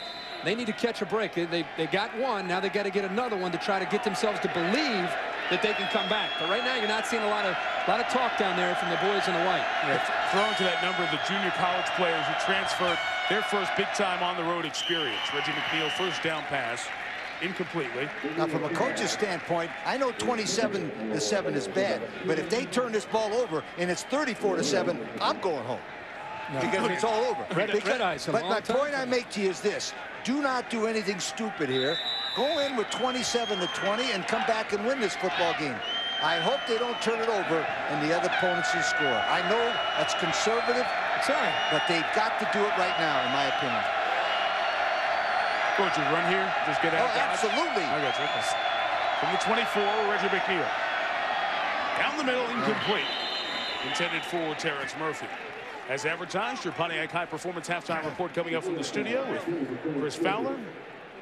Trev and Mark there as well. We'll talk about the impending hurricane and the impact of the postponement of Monday night's scheduled Florida State-Miami game, which will move to Friday. We'll talk about this Big 12, where the teams at the top settle down and settle in, and the instant replay that we discussed earlier, which will come to college football in the Big 10 this year. Pontiac High Performance Halftime Report coming up. Reggie McNeil, 4 of 17 passing tonight, and been sacked a few times as well. Ryan Smith brings him down. It's the 3rd sack. He's been knocked down a half dozen other times. Utah takes the timeout and finally gets it called 5 seconds too late. They've been bringing a blitz every time on 3rd down. He's going to cheat. Hodge is going to cheat and then come down, and he's the guy that actually gets to Reggie McNeil. McNeil's going to feel pressure to the left. He wants to turn to the right, but there's the corner. Every time Utah, as a defense, gets to 3rd and 7, 3rd and 10, you're seeing Whittingham, the defense coordinator, push the buttons and bring that. How many times have we seen the corner come from the boundary? Now, I know, I can tell from being around you a little bit and talking what was on your mind from the offseason. And you've asked a lot in talking to coordinators and coaches here early season about the zone blitz and zone blitz pressure. It's not where it's a nuance anymore. It's almost a mandatory part of a successful defense in this day and age. And my question is, how does an offense handle a zone blitz? Well, you're seeing different offenses handle it different ways. The zone blitz now has been around college football for so long. Most offenses are using some kind of slide protection to go towards the blitz. And that way, you're protected. You maximize the blitz that way. You protect yourself. The quarterback, if things change and go the other way, has to be accountable for the other side. But offensive lines have adjusted. it, and quarterbacks have done so much film study that I think they're used to seeing these zone blitzes. There's also something called sight adjust, which means if that guy comes, a good quarterback would have hit that man. I'll guarantee they don't do that against Alex Smith. No way. He's torching. Utah took the timeout, preserved some time. Let's see if they get a punt return or pressure. Jacob Young was rushed. He got it away. Fair catch called for and well executed by Paris Warren. So the Aggie offense has seen a lot of this guy. Jacob Young, 7 punts. The lone possession that wasn't a punt was the 59-yard touchdown run by McNeil. Now here's a team that's not going to be conservative with 41 seconds. Yeah, but I'm telling you, they just stopped the clock 3 times. By passing. Thank you very much. Utah would have used its timeout. Perfect, but they wouldn't have them now. That's right, and they only had 2 going into that series. Thank you very much. Why not? Now, that's not second guessing, it's first guessing.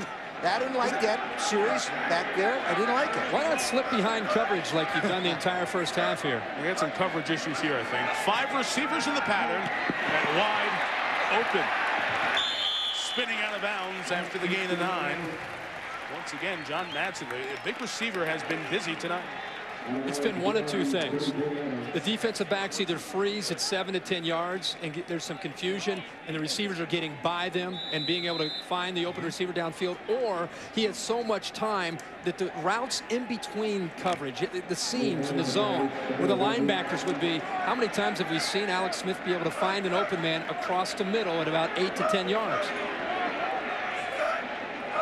2nd and 1. Smith is flushed, kept his balance, got the first down. Warren gets out of, oh, maybe he didn't get the first down. As Paris Warren pivoted to go forward, he did end up getting the first down. And stop the clock. Well, Alex Smith finally got outside of the pocket a little bit because there's some pressure on him, but he makes a really good play. Now, here's the situation it is. It's short yardage. They have used the play I haven't seen on short yardage a long time. They get in the Tiger set, and they bring a back across, and they bring him. And look what they're doing now. 3rd down, and a foot, Yeah, I was wrong. I missed it by a yard. They were back behind the 32-yard line, so they need a couple of inches. Smith is pressured, threw it away. That ball did not get past the line of scrimmage. There's a penalty marker down there in the pocket. Let's see if they call grounding. Intentional ground on the offense. Be a loss of down at the spot of the foul. 4th down. Out of that tackle box area, or didn't cross the line of scrimmage in the air, and that's what happened there. And that'll take him out of field goal range as well. A&M this time is able to get pressure on Alex Smith. He's going to sit in the pocket, and it's just a 4-man rush. They didn't bring any pressure. They actually got after it up front, and this time they were able to get to Alex Smith. Johnny Jolly beat his man one-on-one. That's a perfect example of the rule. The line of scrimmage was the 32. They only needed an inch, and the ball hit right on the back end of the 35-yard line. 3rd and an inch, and you're throwing the football. You tell me why. I don't care philosophy or not. If they weren't ahead 27-7, I bet you wouldn't. Kovacevic on to punt. A lot of hang time. A&M checks out. And it's down to the 14. 4.7 seconds of hang time. It's live outside of Rice-Eccles Stadium. Boy, this entire campus had such a change when the Olympics were here a couple of years ago. Had a commuter school feel to it, but when they had to build an Olympic Village for the athletes of the world for the Winter Games, it left Utah, the university, with some great residuals, including some terrific dorms. You add that to a beautiful place, a very good academic school, and now that enrollment of 28,000 plus is really enjoying the benefits. I think this is the hidden gem, maybe in all of Division I-A college football. And Urban Meyer's kind of exposing it now because of the success. But between the beauty of coming out to the mountains and the resources of the facilities, it's exceptional. Courtney Lewis didn't do much running the ball. He'll get a yard there, and it should bring us to the end of the half. Pushing and shoving going on as the whistles blow. Lewis, the 1,000-yard rusher from last year, held in check the entire offense. Dismantled. Lewis only had 8 yards. Joe's with Dennis Franchione. Coach Fran, a tough first half. You're down 20 points. What is it that Utah's doing that's causing so much confusion? Well, I don't know if they're causing confusion. They're executing awful well. They haven't turned the ball over, and I don't think we've played particularly well on offense. We've kind of been off on a few passes when we've had people open.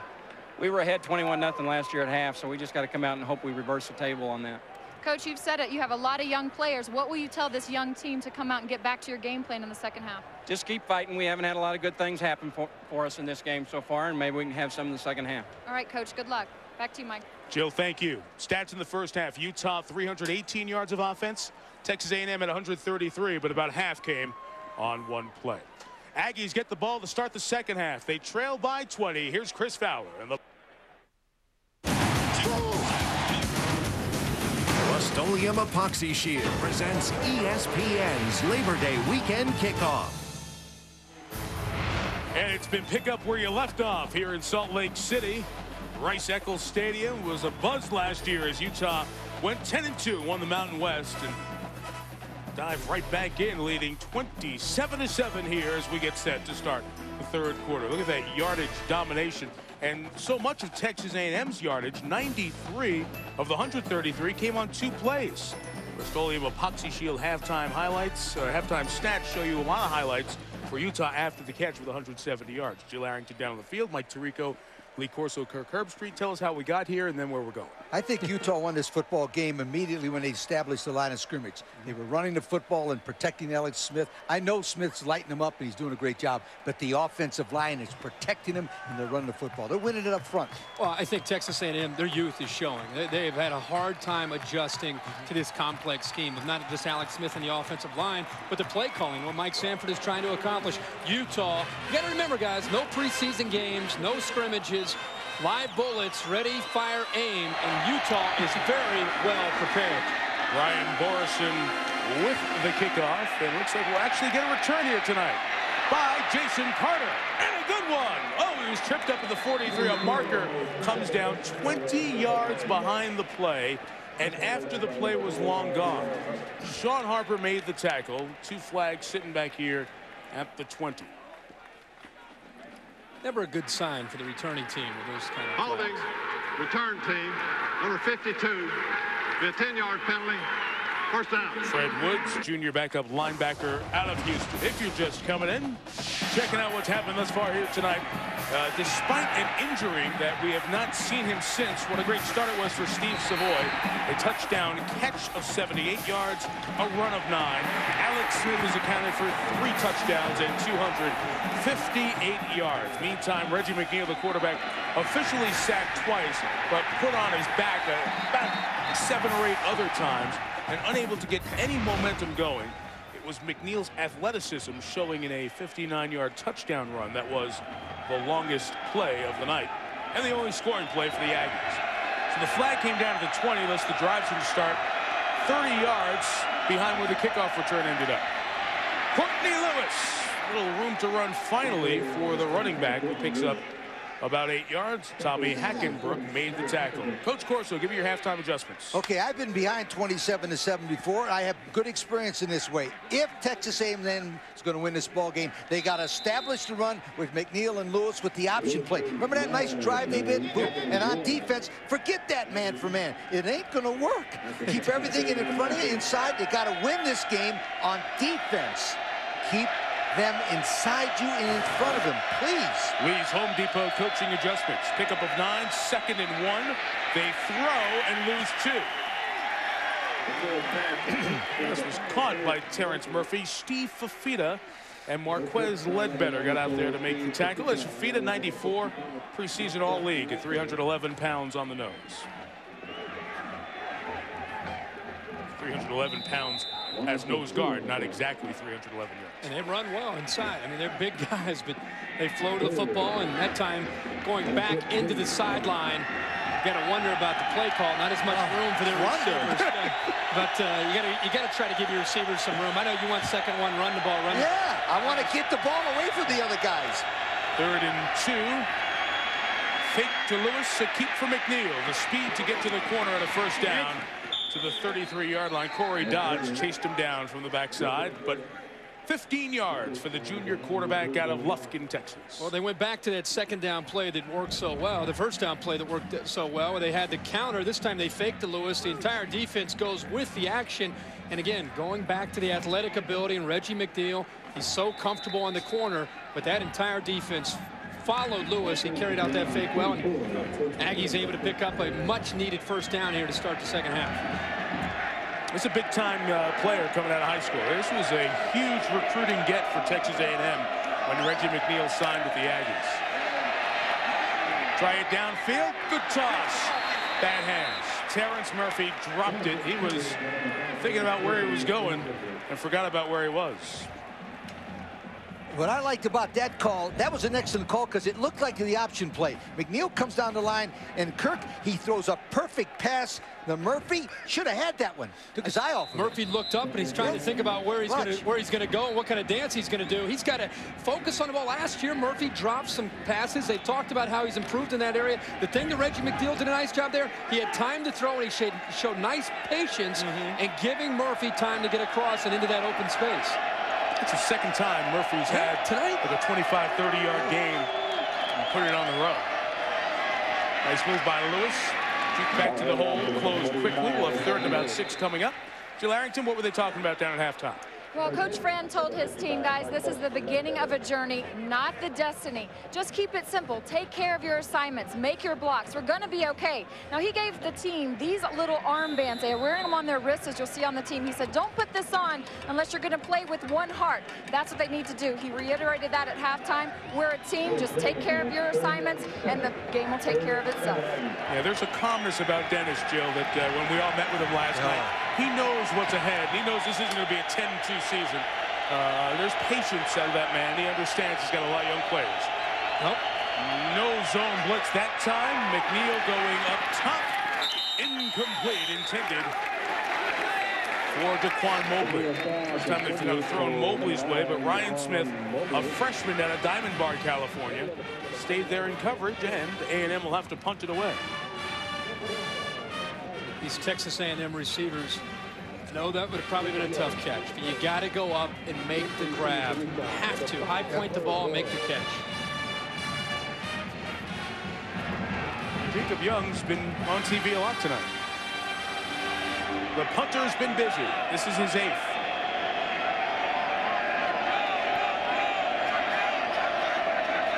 A lot of people causing a lot of confusion up front. And A&M got it all organized. Let's just get the ball out of there at this point. Fair catch called for and made on the fingertips by Paris Warren. Utah back on the field with Alex Smith. Pretty good first half to start the season. Alex Smith had a great 0-3, and he's picking up where he left off. He's had time to throw. The scheme has been great. We're seeing a different style of offense. He's running, he's throwing, but they're getting the ball downfield because of the defensive style that A&M has played. Give a lot of credit to the offensive line and to the skill around Alex Smith, but he is very controlled and very cerebral. 13-19. Not a bad first half, 253 yards. We mentioned Steve Savoy was injured in the first half. He's back in there now to start this second half. A gain of about 3 on first down for Quinton Ganther. Ganther, there's Savoy back on the field. The sophomore who had the first 2 touchdowns of this season for Utah. Ganther has excellent balance, ran for almost 1,500 yards in junior college last year. I thought it was interesting when Mike Sanford, the offensive coordinator, talked about Ganther. He said, the most serious junior college player that I've seen come into this program. They really were impressed with how ready he came to play at this level.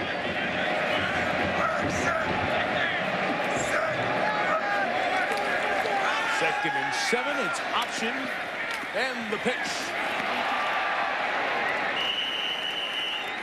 A couple of yards at a time. Jackson Appel tackling Paris Warren. Done so much with Warren, moving him around. Johnny Jolly up there from the defensive front as well. What we've learned about Utah, for people who are just tuning in and watching this game, is number one, Utah is a very good football team. And their offensive package, when you don't have game film to prepare that first or second game for, you don't want to schedule Utah as a non-conference game, because the system that they run, the athletes that they have, it's just so tough, especially for a young team like A&M, to prepare for this kind of scheme.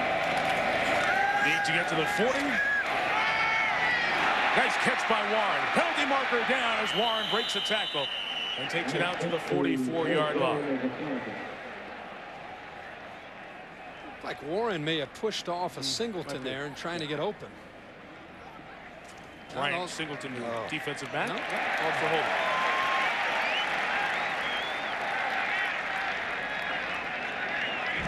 We just saw it at the last second, but it's a good call because Singleton did lock in on him.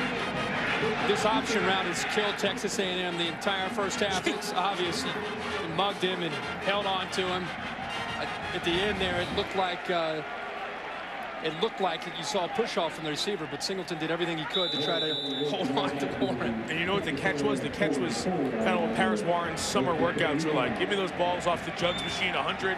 I got tied up, turned around, boom, here's a ball like right at my face, and got up there and showed good hands that he worked on all summer to become a better receiver. Gain of 22, turn it to the ground, and Quinton Ganther steps it out to the 41-yard line, a pickup of 3. Ganther out of Richmond, California. A lot of Californians sprinkled in. Good high school football here in Utah, so there's a recruiting base to start with. And the access to Salt Lake City from a lot of the cities out west helped make this a very attractive school to come to. And Hawaii and Samoa. Yes. I mean, they got some good-looking guys from that Samoa. The 41, A&M pressed up close to the line. Run this time by Marty Johnson. 3 yards shy of the first down. Justin Warren came in on the tackle. You know, guys, we kind of watch this game. And let's go back to what we said at the very beginning. Utah plays Texas A&M. One team's ranked, one team's favored. 5 years ago, you guarantee that's Texas A&M. Now it's Utah, and the reality of what Dennis Franchione faces in turning around the Aggies in the Big 12 is that Utah might have the better players right now, the better athletes compared to Texas A&M. But I don't think 5 years ago you would have dreamed of saying that could happen. Definitely the more experienced athletes. 3rd and 4. Smith keeps and runs to the end zone. Touchdown.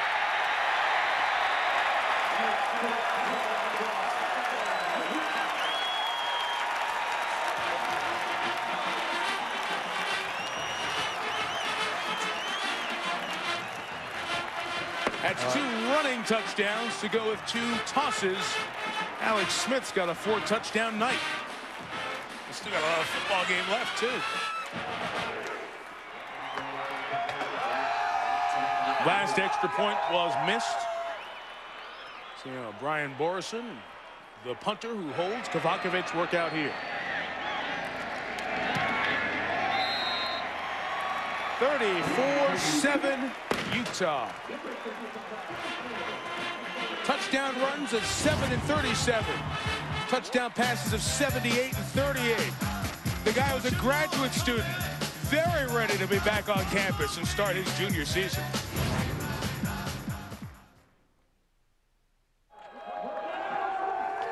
It was Utah Day. Some city workers and county workers able to get a half day away from work, come down and enjoy a party down here on the University of Utah Rice-Eccles Stadium on the foot of the campus, just steps from downtown. And boy, it has been Utah Day that has now evolved into Utah Night. 34-7, complete domination of Texas A&M here. No return on the Brian Borison kickoff. A touchback, and here's the touchdown from a moment ago. Okay, Makai Alona, number 70, right here is going to pull, comes down the line and traps it, and then Smith goes up the middle. That's the old tackle trap play without a running back and a tackle. Boom, traps it, Smith hits it, nose. See that man-for-man coverage? There's no free safety, and good night, sweethearts. The offensive line from Utah, in my opinion, has been the most valuable players in this ball game, both blocking and pass protection and run block. Well, everything is clicked. When we talked with Mike Sanford, you could tell his eyes kind of lit up when he talked about his offensive line. He knew that he had a good group, and he knew that these guys could step in here against a talented A&M group, physically talented, and handle their own.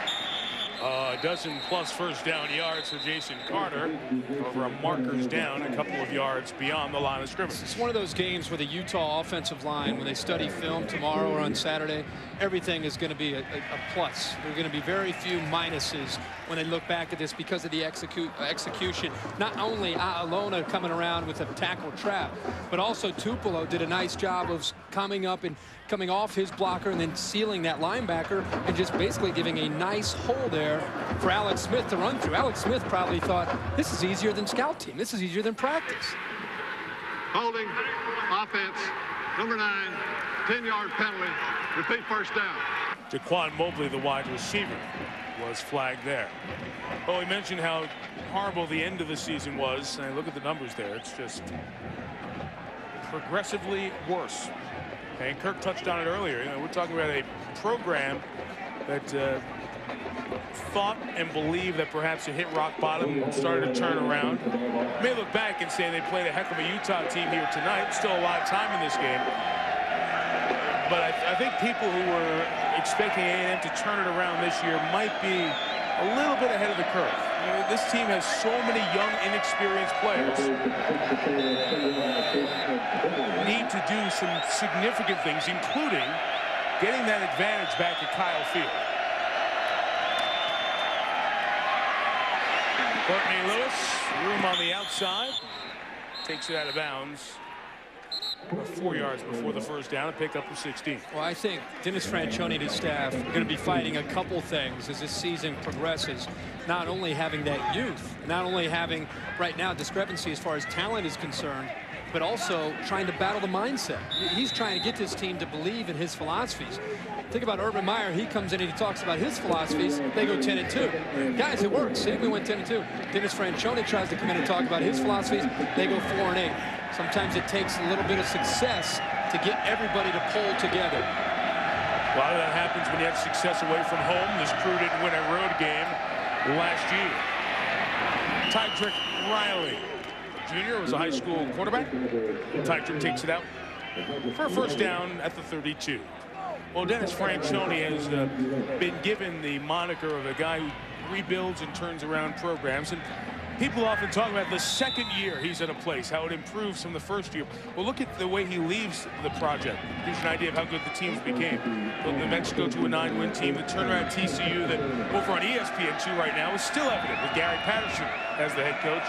And taking over a very fractured Alabama program and getting to 10 wins. McNeil trying to do it on his own, had no help.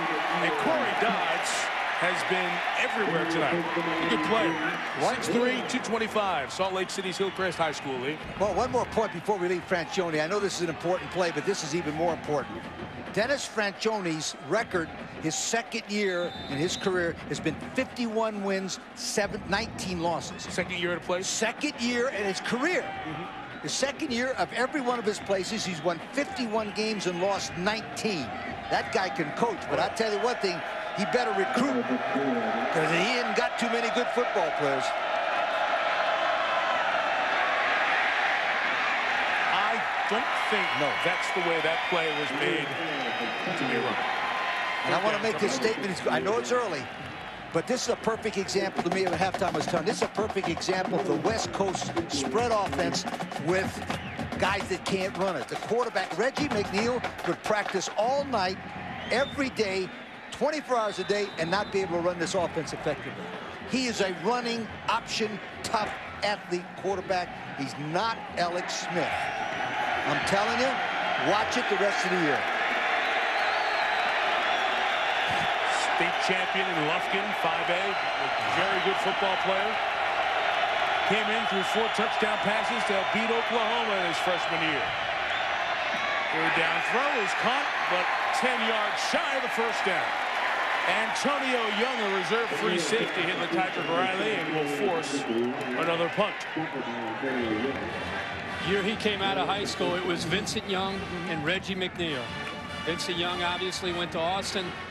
Reggie McNeil went to College Station, and there was just as much hoopla about McNeil going to College Station at A&M. And you know, that first year he didn't play a lot, but everybody remembers what he did against Bob Stoops and the Oklahoma Sooners. An Oklahoma team that was rolling heading to the national championship game. Punt number 9 on the night. You can see a little bit of what Paris Warren sees. Take a peek and make a fair catch. There you go there at the 33. Nice look from Skycam. Well, Utah rolling here tonight. Some people think they can roll all the way through this season. Be one of the non-BCS conferences to bust into the BCS. We'll talk about their other company in a minute.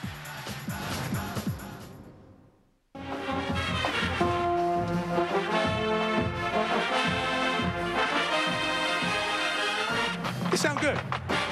Oh, you're polished. It's part of the whole, it's part of the night. Utah Day, teams dominating, bands dominating. Well, the band had a good offseason. Well, they did. They had a very nice recruiting year. Brought in some trombone players from the high schools around here. Nice 2 Had a good job. Yeah, nice. We joke, you know, bands work hard in the offseason. Wow, I watched a band. Well, I shouldn't even say that. First down run. I know one thing. Martin Johnson for a couple. I'll tell you one thing. You can tell it's 34-7. Why? Breaking the band. Breaking the band down. We get the band down. We got to break down mascot heads. That'll be later this weekend. Saturday, it can't kick in. Yeah. I wonder who's going to wear week 1. LSU, Oregon State's the game day game. What about BCS busters? Because Utah is not in one of the 6 big leagues that get the automatic entree to the BCS. There's so much talk about will a team from the Mountain West or Conference USA be able to make that entree into the BCS. After this play, I want you to tell me who your team is. Or Kirk, your team to maybe bust into one of the 4 big games at the end of the year. Johnson, another carry, couple of yards shy of the first down.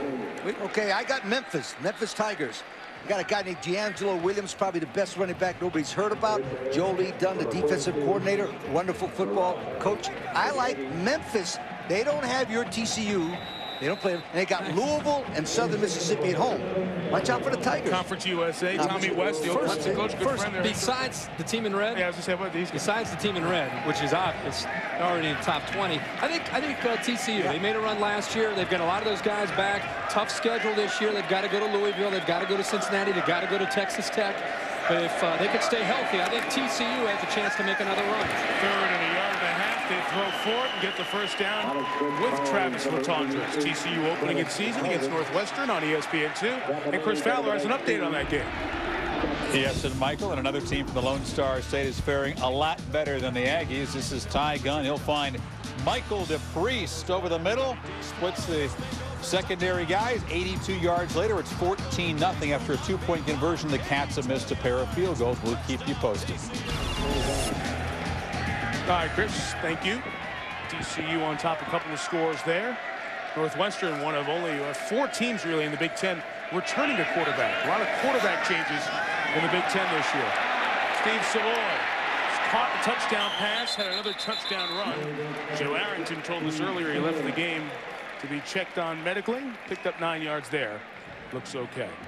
Well, of the non-BCS league teams, the best finish in terms of the rankings, the polls go back to Tulane, their perfect season in 1998. Last year's Miami of Ohio team, led by Ben Roethlisberger, first-round pick of the Pittsburgh Steelers. Marshall, Bobby Pruitt had that program rolling again, in TCU with their run back in 2000. Dennis Franchione was the coach there. And now Gary Patterson, who was his defensive coordinator, has taken that team over and kept it going down in Fort Worth. That Miami of Ohio team, I think, is another team worth keeping an eye on in the MAC. And I know they play in Ann Arbor against Michigan this weekend. Long ball for Justin Walker. Incomplete. Walker, a junior college transfer out of West LA Community College. Well, we've been ripping them enough. We might as well say something nice about Byron Jones, a senior from Bay City, Texas, number 11. That was nice coverage. He watched the receiver all the way downfield, and when the receiver looked for the football, he did. Now, that was one of the best defensive plays that they've had. Very few, but that was a good one by Byron Jones. Watch him as he goes down the field. See, he looks for the ball when the receiver looks for the ball, and he has a chance to knock it away. That was very good fundamental football by Jones, number 11. 3rd and a couple for Alex Smith in the Utah offense, which has rolled up 409 yards here tonight. Hey, miscue. First one of the night for Utah. Marty Johnson, the running back, didn't get the clean exchange. Jason Jack, excuse me, made the tackle. It's fourth down. They might go for it. Yeah, but I want Kirk to watch this play. Remember that option play you like so much? Look, if they start running the option play with this Smith kid. Yeah. Did you see that guy come down that read option? Hey, babe, we're 4 minutes left to go in the third quarter, and that's the first miscue they've had. They've been running that play all night. Yeah, but that play, Kirk, they haven't pulled the ball out on that read you like. If they do that play in that offense, that Smith's going to be even better. Oh, yeah. Woo! That's kind of they don't need it yet, so it's almost like they don't want to show it. But you're right. There's so many different ways they can attack you with the option, different reads that Alex Smith will have, and I tell you, it's a tough offense to get ready for. Fourth and a couple. Utah's going to kick it. Took the delay of game penalty. Take another 5 yards. So they will punt. Let's see. Bring the special teams unit out for Texas A&M. They have their punt safety and keep most of the defense out there with just a return man. And now they'll kick it away.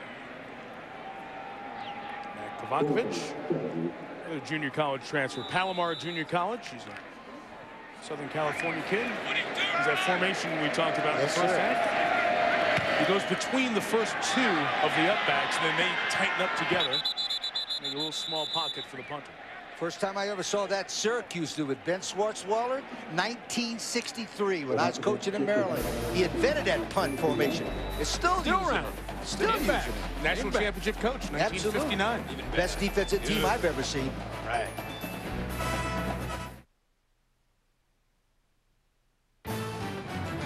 ESPN's College Football Primetime, brought to you by Jeep. Trail-rated capability, only in a Jeep 4x4. And Sonic, it's not just good, it's Sonic good. So nice to be back with you on Thursday nights. Be with you for the next 14 weeks. Next week on ESPN2, go see Missouri play Troy down in Alabama. See Brad Smith, one of the good quarterbacks. Start out here in Utah. We'll end up Thanksgiving night with West Virginia and Pittsburgh. Lee's chic pick. All right. To end up in the national championship game, Rich Rodriguez's Mountaineers. Utah leading 34-7. Reggie McNeil back to work. Trying to go up top to Terrence Murphy. Incomplete. Bill Nagahe with the coverage. 50-year senior out of Skyline High School here in Salt Lake City. Nice job of getting a hand in there just at the last second. Lee, you talked about technique and coverage. He's beat here. If the ball is thrown down the field, it's a big completion. Luckily, the ball's underthrown, and Nagahe had a presence of mind to turn and deflect the ball away. But he was beat by a couple steps there. Nagahe is one of the best leaders they've had around here for a long time. He's elected captain unanimously. They like him because of the fact that he's a competitive guy that leads a team by example. You saw 10 full possessions. They had the one running play at the very end of the second quarter. Technically counts as a possession, but you get the point. They haven't done much tonight. McNeil brings it out shy of the 30. We'll have 3rd and 3 coming up. ESPN's Labor Day weekend presented by Rust-Oleum Epoxy Shield rolls on tomorrow, Saturday, and Sunday. How about this Saturday doubleheader? Oregon State in Baton Rouge to see number 3 LSU with their share of the championship from last year. College game day starts at 10:30 a.m. Eastern down there in Baton Rouge. And then Notre Dame and BYU from 40 minutes or so south of here in Provo. Both games available, like tonight, high definition on ESPN HD. Your local cable operator, the folks at DirecTV or Dish Network got you dialed in if you want to find out more about ESPN HD. McNeil, good throw and a completion with room to run for Jason Carter down the sideline. Pushed out of bounds. At the 18-yard line, the field judge fell down, so it was hard to spot it, but a nice gain of 54 for the senior out of Caldwell, Texas. He's got one-on-one coverage here, and he's able to just break away. I mean, this is just relying on great athletic ability, and once he gets away from Oates, now he gets in the open field. We've been talking about the great athletic ability of Texas A&M's wide receivers. It's one of the first times we've had a chance to see him get out in the open field and make something happen. Well, they were all excited about Jaquan Mobley, number 9, junior college guy. We've seen Terrence Murphy's ability during the years, and Jason Carter showed a little bit there. 54-yard pass completion, and now McNeil able to keep it, and the first snap in the red zone all night gains only a yard as Spencer Toon, the fastest of the linebackers made the play. 4.5 40 for Spencer. He's a converted strong safety that Kyle Willingham told me that he's one of the best natural athletes he's had at linebacker since he's been here. 10 years Kyle Willingham has been here at Utah as the defensive coach. Terrific football coach. Toon, the middle linebacker, Hackenbrook, and Corey Dodds. The coach described them as a salty bunch. They run, they hit, they love to be a little bit nasty on the football field. There's completion inside the 10 of the 5. Murphy tripped up the 3 as Gerald Fletcher was hanging on to prevent the score. They'll mark it at the 4, but it's first and goal.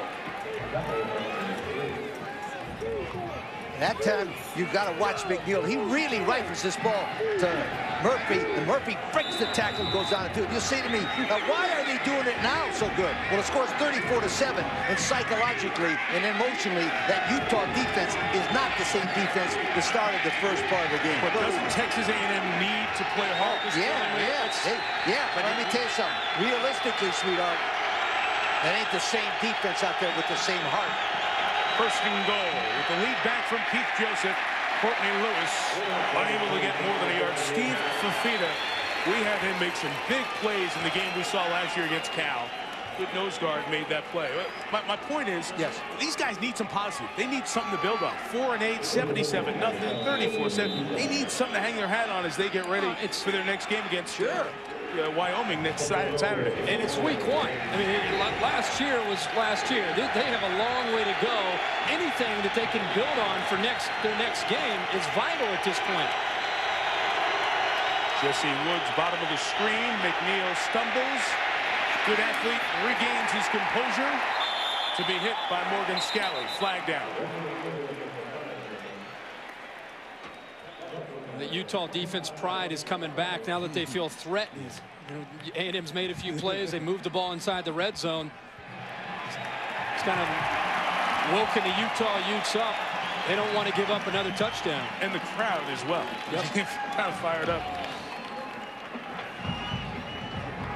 Offense, number 8, 10-yard penalty. Repeat second down. That's Kerry Franks, a freshman wide receiver. He had a couple of holding penalties downfield by receivers tonight. And I know the game's out of reach, but it's just the little things that you end up looking back at, and you wonder what happened to Texas A&M. Not only were they out-executed, but it's little things, penalties and key moments that have hurt Dennis Franchioni's team tonight. Throughout the entire game. Might have been the wrong number there. I don't necessarily know that Franks was on the field. So. It looked like 81, my man. Joey Thomas, didn't he? So. I said a good thing about him one time, but did he finally get caught that time, you think? He held him high that time. Can't hide it that way. Nothing to laugh about for Coach Fran tonight. McNeil pressured, incomplete. That rush right in your face. I've met a quarterback yet who enjoys that. Jason Carter had no chance because McNeil had no chance. And how about Fifita? I mean, is that guy tough or what? And this, I want to know one thing. They list him at 6 foot, and I promised him I would tell everybody he really is 6 foot.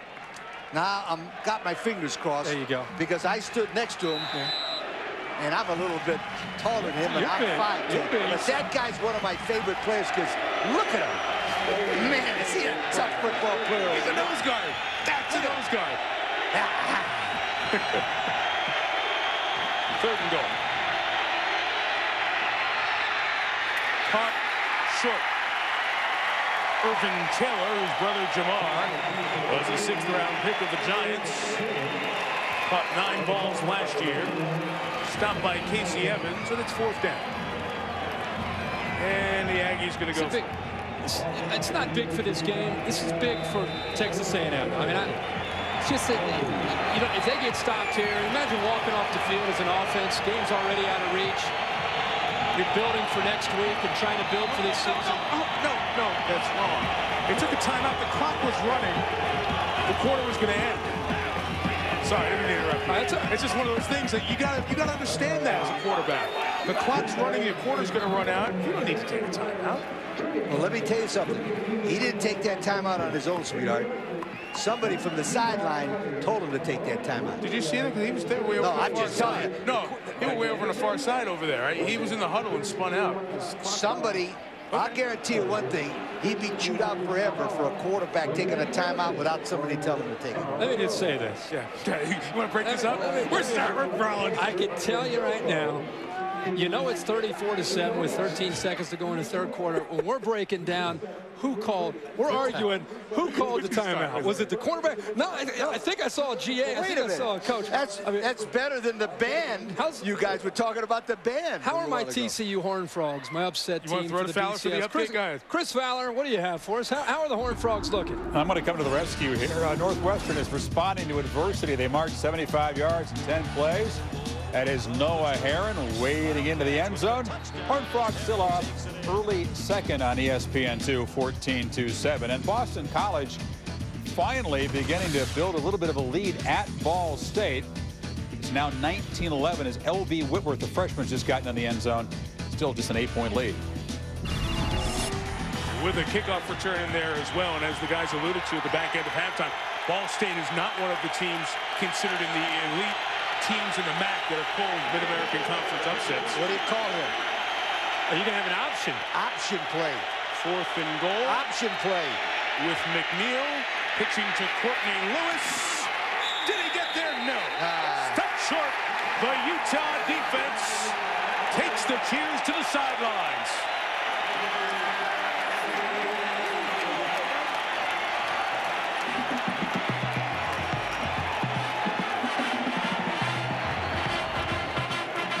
This tells you about the Utah pride. This tells you the game's out of reach. Look at this defense. They made the stop.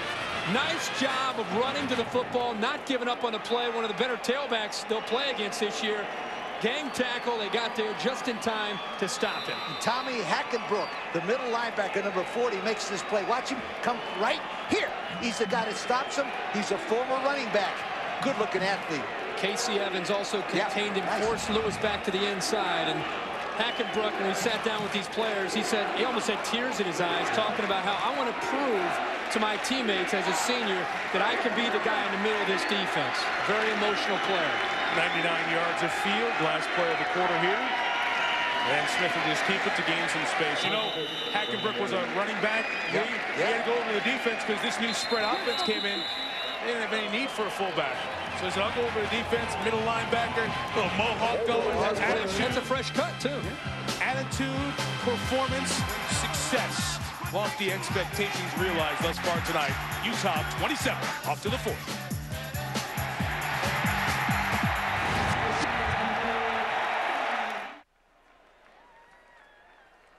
And off we go to the 4th quarter from the state capital of Utah. Here in Salt Lake City, Mike Tirico, Lee Corso, Kirk Herbstreit, Jill Arrington. Glad you're with us for college football primetime presented by Cooper Tires. Utah allowed a point and a quarter. That hadn't happened in the prior 10. It didn't happen again in the 3rd. They lead 34-7. Alex Smith run up the middle. If you are just joining us, the quarterbacks had quite a night. Bryant Singleton able to bring him down. Smith has 4 touchdowns, 2 running, 2 passing. He's probably not going to throw much, but he's got a shot at a 300-yard passing night. He's also run for 60 yards as well. And I think that's the thing about Alex Smith that people don't really understand is that sure he can throw and he's a drop back style quarterback, but because of his offense, defenses have to be accountable for him and his athletic ability. He can get you enough yards just to keep you honest as a defense. Kicking again. 33. You want to do some teaching? You ready? Yeah, that's the play I was telling them about. Yeah, well, this is the play we've been waiting for. And what's happened is the Texas A&M defensive ends have stayed upfield. What happens here? You can stop it as soon as he gets to the mesh point with the running back. He's going to make a read here. If this guy comes down, as he does, commits to the running back, Alex Smith's eyes are on that man, and he simply keeps it, and he's going to take it up to the next level. It's option football. Read the defensive end. He comes down in the back, just like the wishbone. He's going to take it up without a pitch back. He's keeping that upfield and going to pick up another first down. Some of those old-fashioned run offense principles out of 4 wides. Quinton Ganther, the 37-yard. And remember, this drive started inside the 1. Now, and again, they can come at you in different ways. This time, he's going to, again, this time it's to the left. He's going to read this man. Is he going to come down or is he going to stay up? Alex Smith's eyes the entire time are right there. This time he stays wide. He hands it. Zone blocking on the play side. Big run for Utah. It's just a tough thing. One way or the other, this Utah offense is going to find a way to exploit you. Love that look from Skycam. That's pretty neat. That's good sweet. I feel like I'm playing the video game. Especially with college football. And I'm hearing you guys at the same time. So it's that triangle button. What do I hit? It's time to hand off to Marty Johnson. Couple yards shy of first down. Update on Northwestern TCU again with Chris Fowler. Well, Mike, the Horned Frogs have answered Northwestern's answer, and Ty Gunn, who narrowly got the nod as starting quarterback over Brandon Hassel, making Patterson look very good. Second touchdown catch by Reggie Harrell, who equals his total from last year. Horned Frogs back up by a couple touchdowns in Fort Worth. You know, TCU is going to be heading out to this league in 2005. They'll be a member of the Mountain West Conference. Utah, the preseason pick out here. Other good teams in this league, though. It's not an easy walk, to say the least. Smith incomplete. San Diego State has a lot of talent, although they have some injuries here in the early part of the season they'll have to watch. I want to show you what Utah has ahead. Non-conference at Arizona and at Utah State, traditional game. Utah State opens up with Alabama this week. And Air Force on ESPN Plus at New Mexico on ESPN2. New Mexico got them last year. Carolina out of the league after an off week. UNLV, San Diego State, Colorado State at home. At Wyoming and BYU on the road. So BYU at home, I should say. So 4 of the last 5 are at home. And teams that are pretty good in this league, in San Diego State, Colorado State, coming here back-to-back weeks. Now, a question for you after 3rd and 3. High snap, good catch. Another good catch. Steve Savoy had it, yard shy of the first down. People out here, 10-2, haven't won a conference title in a half-century almost, and Urban Meyer is having to deal with people saying, hey, you can go undefeated this year. And I was just saying, hey, wait a minute, let's settle down. You see this team, you see their schedule. They have a chance to be very good and maybe get back to double-digit wins this year. At New Mexico, tough place to play, good football teams. Kind of no man's land here at the 37 where you're not going to punt. Going for it on 4th and 1. Handoff to Marty Johnson. And he's stopped, losing a couple of yards there. So Texas A&M's defense holds. And the Aggies will take over on down. We'll continue the Utah conversation, see what Kirk thinks of the 04 Utes when we come back to Salt Lake City.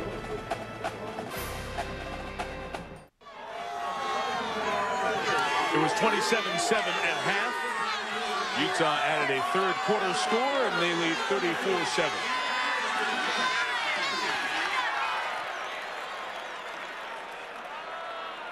Texas A&M, it gets no easier for them. They play Wyoming at home to open the season in Kyle Field in 9 days, and then Clemson.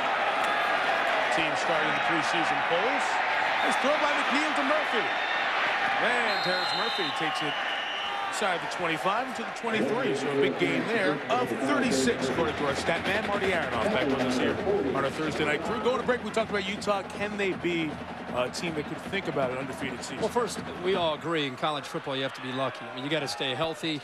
As far as if they stay healthy, I think they get Colorado State at home. They get BYU at home, 2 of the better teams in this conference. That helps, and at New Mexico will be a challenge. But if they can stay healthy, there's no question that Utah has a legitimate chance to run the table. But they have to have a little bit of luck along the way. They're not going to play like this every single week. Couple on the first down run as they go to the fullback, Keith Joseph. Once again, Jill Arrington. Well, guys, one of the things that I'm sure you can see from this game is Utah is playing like a team, and that is thanks to Urban Meyer. One of the things he implemented in trying to build his football program was called team testimonials. He asked players to get up in front of the team during 2-a-days and tell them who they are as a person. If you look at this team, it's made up of all kinds of backgrounds. The players told me these testimonials, finding out where these guys came from, has helped them want to fight on the field for each other even more. It's the closest team they've ever had, and you can see it today. Swing out to Courtney Lewis. Jill with room to run. He's going to take it out of bounds at the 10-yard line. A little bit of what Jill was talking about, that team building and building that really tight unit. You kind of saw in that 4th down play over here. 34-7, game's mostly over. But Fafita and the other defensive players there, and they fought to keep him off the scoreboard again. You know, he got that idea from his former mentor, Lou Holtz. Lou Holtz has done that his entire career. Now, there's what his mentors are. From Earl Bruce, he got discipline. From Sonny Luback, a regular guy. From Holtz, motivation, and Bob Davey, survival. He has those 4 pictures, and 4 pictures only in his office, those 4 guys. That's a great testimonial to those 4 people. McNeil keeping. Good athleticism to get to the corner and score a touchdown. So Reggie McNeil, who ran for 4 touchdowns last year, has run for both Texas A&M touchdowns here tonight. It seems like any time we're complimenting Reggie McNeil tonight, it's of course his athletic ability and his ability to create and find something out of nothing. That time there's better execution, but again, it just comes down to his feet, how quick he is, great in the open field, and he knows how to find the end zone. If I had Reggie McNeil as a quarterback, I'd make sure I work on everything I can to make him play like that, not throw the ball back there with all kinds of reach. That's my opinion. Isn't it a sign of a great coach? Not only having a system, but adjusting a system to your personnel. And you know what? Francione will do that. It's exactly right. Yeah, he'll do that. Baker adds the extra point. 59-8. The 2-yardage distances on the touchdown runs tonight for Reggie McNeil.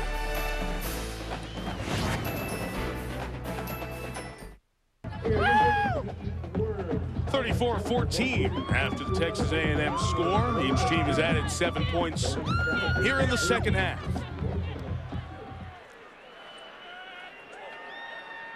And we'll see the Aggies kick it off one more time. Another chance to take a peek at the 12th man, John Ray. Cover the 3rd kickoff of his career. Great traditions in the sport. E. King Gill, the original 12th man, 1922, came out of the press box for an injured player, put on a uniform, stood ready to enter, but he was never called on. And the student body, as so many of you know, stands throughout the game to respect the loyalty. And they stood and applauded and cheered and were behind their team through all of last year's tough games. And of course, give him a chance to cover a kick. That's a touchback. That's no fun. Warm the legs up. Loosened up a little bit. Maybe you'll get another chance. Kick the rust off, huh? Well, one thing good about him, they place him way outside. Just thought I'd mention it. Labor Day weekend presented by Rust-Oleum Epoxy Shield continues all weekend, Saturday now on ESPN. Oregon State at LSU. And then at 9:15, Tyrone Willingham. So much preseason talk, as always, about Notre Dame. They'll be in Provo to take on BYU. For more, log on to ESPN.com. And there you see the Aggie fans reminding you the 12th man faith long remembered. Smith still in the game, hands to Marty Johnson on first down. Speaking of that LSU game where we'll be going to watch, let me tell you something. They've got a good quarterback in Matt Anderson, but let me show you one guy that Urban Meyer said to us that one of the most important, if not the most important person on his staff is Matt Bayless, the strength coach. He says it's his first year. He was an assistant last year. He came to the University of Houston. He said, this guy has done more for my football team and getting them ready in the offseason than anybody else. What a great compliment that was. 2nd and 6 here. Smith keeping this time. And they'll gain a couple of yards, Kirk. You know, Lee, I think if we took a poll among Division I-A college coaches, every one of them would agree with what Urban Meyer's assessment is of his strength coach. What's happened with the restrictions from the NCAA, head coaches, coordinators, assistant coaches, they can't be around these players as much. The one guy who can be around them is the strength coach. In the summer. In the summer, you have a lot exactly. of team building But he establishes the work ethic. He's there to kind of for moral support. He wears so many different hats, but most especially he defines the toughness and establishes the toughness on football teams, and he's doing a great job here at Utah. 3rd and 4 pass complete to Steve Savoy. for the first down. Byron Jones made the tackle. And I didn't mean to interrupt you, but the summer part of that is important because college football coaches just don't have the time around the kids. They are supposed to be responsible for them, but they're not around them at that key stretch when they have so much time in their hands. As a former football coach, let me tell you the 3 positions you want to control.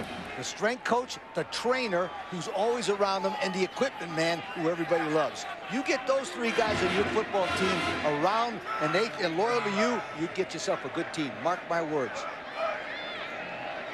In the 33, first down. Smith still in there. Feeling close to 300 passing yards as he completes that one to Paris Warren out to the 40-yard line. No, I saw Tom Izzo, the great Michigan State basketball coach, in the airport a couple of days ago, and he was going out to Kansas City for some meetings. One thing Dr. Miles Brand, now the head of the NCAA for the last couple of years, has done is listen and really solicit the input of the college basketball coaches, the NABC, and say, guys, what do we need to do to help strengthen the game? And I hope this will happen with the College Football Coaches Association and do the same thing, because yeah, there are restrictions that the NCAA has for obvious reasons, but I think listening to the people who make the sport go and get some input into what needs to be changed and addressed in the game, and that might be one of the issues. If you're going to be responsible as a coach for how the kids act in the off-season, it's hard to be responsible for them when you're not allowed to be around them and talk to them. Seems like every day you pick up the paper in the summer, there's a player getting into trouble. Yep. Head coach isn't around. Strength coach is the guy that's there. Yet we look to the head coach for guidance. We look to the head coach as fans and in the media to be able to control his team. And that's something that you hope the NCAA will look into and help these coaches out, help them to be able to police their teams a little bit better. First and 10. Smith has 299 passing yards unofficially. Still throwing here, up 20. And he's over 300 yards. And Paris Warren's off to the races. Dancing and prancing, picking up blocks. And first and goal at the 8. That's 48 yards. Penalty flags at the end of the play.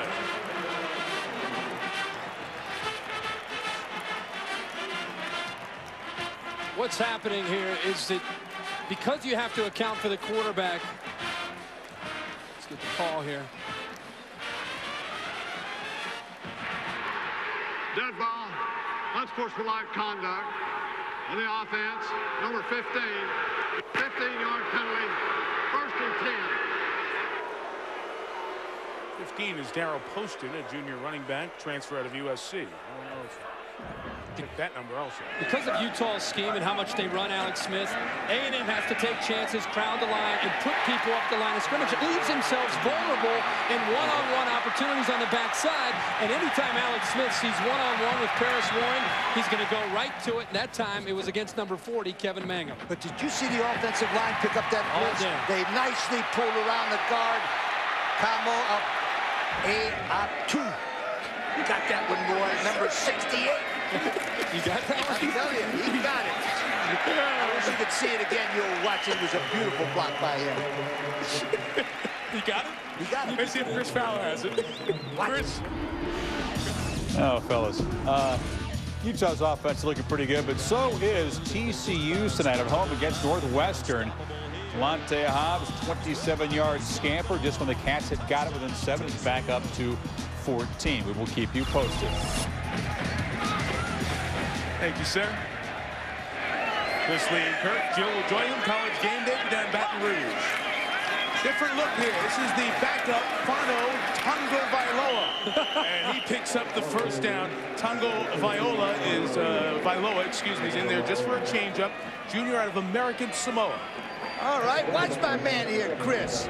Kemoa Atu, number 68. Watch him come around here and pick up the blitz. Now you know why. This guy is completing the passes, Smith. Watch this guy right here pick up the blitz.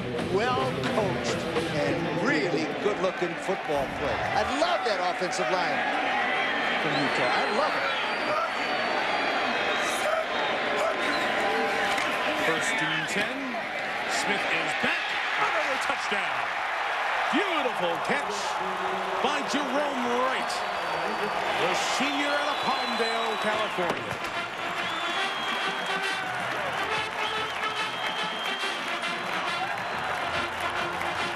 Well, if there were any freshmen in the band who didn't know the school fight song, they learned it here tonight. Who does Utah play next? I think it's Mark Stoops probably sitting up watching this one, and Mike Stoops, Arizona. You can't focus just on Paris Warren. Alex Smith has an arsenal. He can spread the ball all over the field, as he's been able to do tonight, and that time he hits Jerome right for the touchdown. By the way, perfect throw. How about that pass protection? There they are, getting it done. Look at that big guy. Hey, Moyatu, get after it.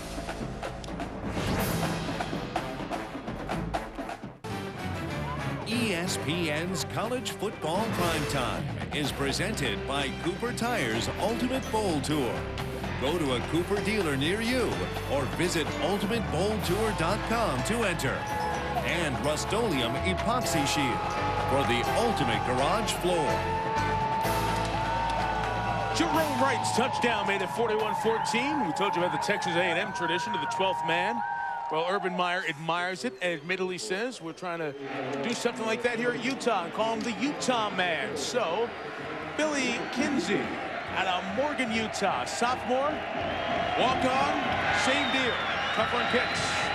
And covering that squib kick was picked up by the tight end, Joey Thomas. Got into the mix there a little bit, not in on the big hit. There's Kinsey covering a kick tonight. Give me that ISO of Kinsey. Let's watch it. I think he might actually get a little contact here, the first of one of our isolations. There he got hit. He got contact, all right. I was going to say, he's in there. He's showing some heart. Sit, Billy. Throw that body in there. It's a good idea. And Urban said, no, just it's a real admiration, too, for what A&M has done with that 12th man situation. Gets a little physical on that kickoff coverage. You got to be ready. Head on the swip. Reggie McNeil ran it in the last play. Nice throw. Beautiful. Nice catch there. Woo. Terrence Murphy brings it in across midfield. A pickup of 22. It's been a much better half for McNeil. Again, the Utah defense not in that pin its ears back mode as well. You know, September 7th is ESPN's 25th anniversary. Also a special day for us as we start Show Your Spirit Day, and your company can do this. Help support the V Foundation, Jim Valvano's dream to fight cancer research. Get your workplace organized. $5 a person, and then you can wear your favorite team's apparel to work. You can wear a Utah hat, Aggie hat. Boss says it's okay. Get your office involved. Go ask the boss. Tell him the money goes to cancer research. Jim Valvano's dream to find a cure for cancer. McNeil's pass there is incomplete. So jimmyv.org it is the website. Go out and check it out and see if you can find some information. Get your office organized for that on September 7th, next Tuesday, when ESPN turns 25, and hopefully it will continue for many years to come. Just like these folks showing spirit all day and night here. You know, guys, we will obviously, you guys will be on game day. We won't be on before next Tuesday. And Kirk's been here. How many years have you been at ESPN now? 10th year. 10th year, Coach? 17. 17. I'm 13. And, you know, thank you not only to all the people who've been a part of these 25 years. As McNeil throws here, nice catch. Brand to Kerry Franks, don't drop. The freshman didn't bring it in. All the people behind the scenes, production assistants, technicians, engineers, all the people who for 24 years and 360 days have made those 5 a.m. flights out of small places to help us bring fans great games at home. Our faces and voices are on this network, but those are the people who are the lifeblood of this place. And thank you to all of you folks for making this 25 years so special. Those people are the Utah offensive line of ESPN. That's for right. 25 years. Well, easier to pronounce than Keamiatu. Yes, yes. And no question. Dancing there by Jason Carter, who ends up at the 41-yard line. Eric Pettit and Jesse Boone. Those are my two guys. The center and the left guard need a little loving also. You gotta hit those guys now.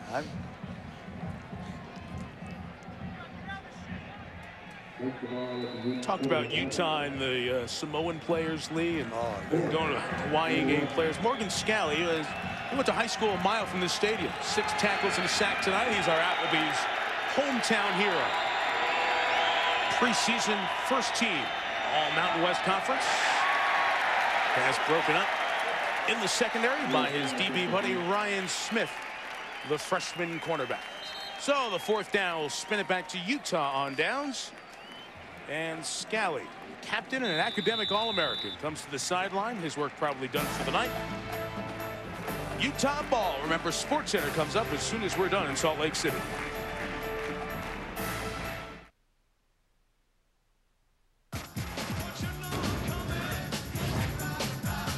Now, maybe it's happening for you this weekend, or 5 years ago, or 20 years ago today.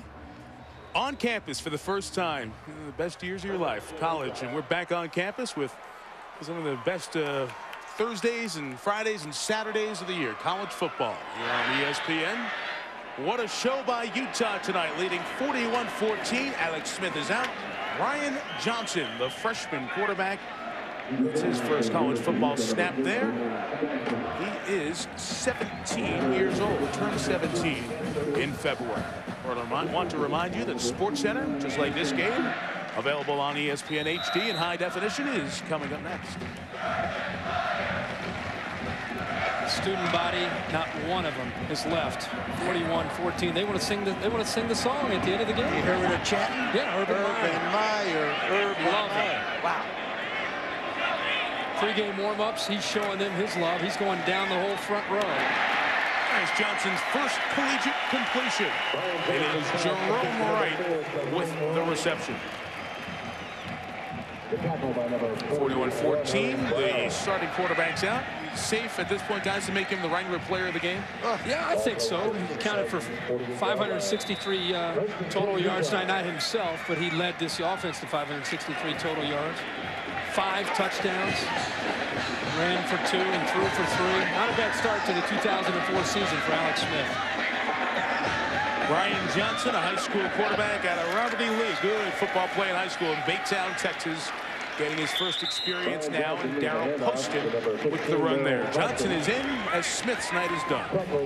He has shown his ability to do everything.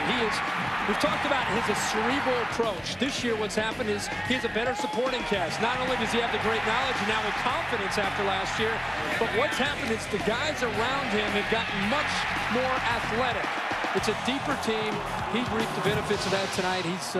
He's going to be a guy to keep an eye on throughout the entire season. Alex Smith. Didn't start the first 2 games, if not for the injury to Brett Elliott in the Texas A&M game on the final play, going for 2, trying to tie the game. Who knows when Alex Smith would have seen the field? Handoff there to Ganther, not much. Alex Smith is a great example, though, of quarterbacks that make a commitment to studying tapes. Not just saying, yeah, I'm studying the tapes, but literally every open opportunity he has in the day, he's over at the football office studying tapes on his own, not because the coach told him. As we said in the pregame show, he's 21 years old. He's a graduate already. Remember also, he was #2 in the nation when the ratio of touchdown passes to interception last year. The guy had a great year last year. I thought they gave him an outstanding compliment when they said he prepares so well that when we get to the game, there isn't a look that he hasn't seen. He knows how to adjust to every look. Johnson deep ball. Incomplete. Now, if you're sitting home saying it's 41-14, what are they doing throwing the ball? Here's why. And I think coaches understand this. Brian Johnson is a freshman. He was in high school a few months ago. He has never played in a college game. Alex Smith is 1 snap away from a Utah team with all these big dreams of having a quarterback who's never played. So that's why they're throwing the ball. It may not feel good. A&M fans might be angry about it. But if the shoe was reversed with A&M's inexperience at backup quarterback, you could understand them being in there throwing the ball. Right, Coach? Or wrong? Yeah, absolutely. Okay. You didn't hear me yelling. No, well, I always check that with you because you're the person who's lived through it, and you know, you understand it far better than any of us. Right on target. Right on target, Mike. That little rugby punt. There you go. That's down from Fort Collins, right? Well, Sonny Lubick, Lee told us before, it's one of his idols. It's his favorite. That is the he got that from Sonny Lubick. He got something from Holtz. He got something from Earl Bruce. By the way, look at these coaches on the rise we'll talk about. Let me talk a little bit about Urban Meyer. You know, Urban signed a new 6-year contract in May. They're smart. If he has a winning season, they add another year to him. So put it this way, if he continues to win, he will always have a 6-year contract here at Utah. That was a nice move, win-win for Utah and Urban Meyer. Around the country, his name is going to be at the top of the list when you get to November and December, when coaches start to be asked to step down. Urban Meyer is going to be the hot name. There's interesting response he had, and we threw that out there to him yesterday. New quarterback Ty Brannion. His pass is complete to the 32-yard line to Jesse Woods. Brannion, a sophomore out of Austin, Texas. Once again, Jill Arrington. Well, guys, I've been very impressed with the facilities here at Utah, and they only continue to get better. Coach Meyer, he said in his contract that he wanted a new practice facility. What he wants, he gets. It's right across the street. It's beautiful. You guys saw it. They started on it on June 14th, and they hope to get it finished by November. Former Utah All-American skier Spence Eccles issued a $2 million donation to jumpstart that $6 million project. It's a 75,000 square foot facility with a regulation-sized field turf, just like in here at the stadium, a 60 feet height for kicking drills, and fully heated in the winter. And that's what the players told me they were most excited about. They don't have to practice outside in the cold anymore, but they want to get that thing finished by November because they want to be able to practice in there for that BYU game. You know, after being here a couple of times, I think this place has everything to be a top 10 program. I've said it before, and don't be surprised. I'm telling you in advance, don't be surprised the day the Pac-10 decides to go to 12 football teams so they can have a championship game, that the #1 team that they don't take, in my mind, would be Utah. Utah would be a perfect step to the Pac-10, and you know the other team I take? I take Colorado. I take Colorado and Utah, and I put them in the Pac-10, and then I play a championship game. I know. Will that be the day before or the day after the Big Ten adds a 12th team? Well, I don't know about. I don't know about. There's already a lot of talk behind the scenes about Utah in the Pac-10, and you're right. It's a natural fit. It'd be a great what Urban Meyer's doing right now. I talked about it. I said, Urban, you're going to be talked about some big jobs out there. He said, why would I want to leave Utah? And he's not just saying that. He really believes it because of the facilities, because of the conference that they're competing in right now, what they're doing for the future. Utah's got a really good thing going right now, and it's going to take something special for anybody to even think about luring Urban Meyer away. Nice run there by Ty Brannion. You saw he grew up a Longhorn fan, grew up in Austin. There's a backup quarterback question here as well, as we remind you that SportsCenter comes up next. Who, if anyone, will run the table in college football? NFL preseason tune-ups. We had 10 this Thursday night, and Ichiro, who has been unbelievable. He had 56 or 58 hits in the month of August. Goes batty in Toronto. We'll see what he did in Sky. No, 56 hits he had in the month of August. SportsCenter coming up in a little bit. Swing out for Chris Alexander. That's a running back who they have high hopes for, and one of the many redshirt freshmen on Dennis Franchioni's team. When Texas A&M brought in some good talent last year in this, with the struggles in 2003, there was the obvious inclination to go play some of these true freshmen. Why redshirt them? But they did redshirt the majority of that class, and players like Alexander, some of the defensive linemen we showed you earlier, they'll be the future this program built upon.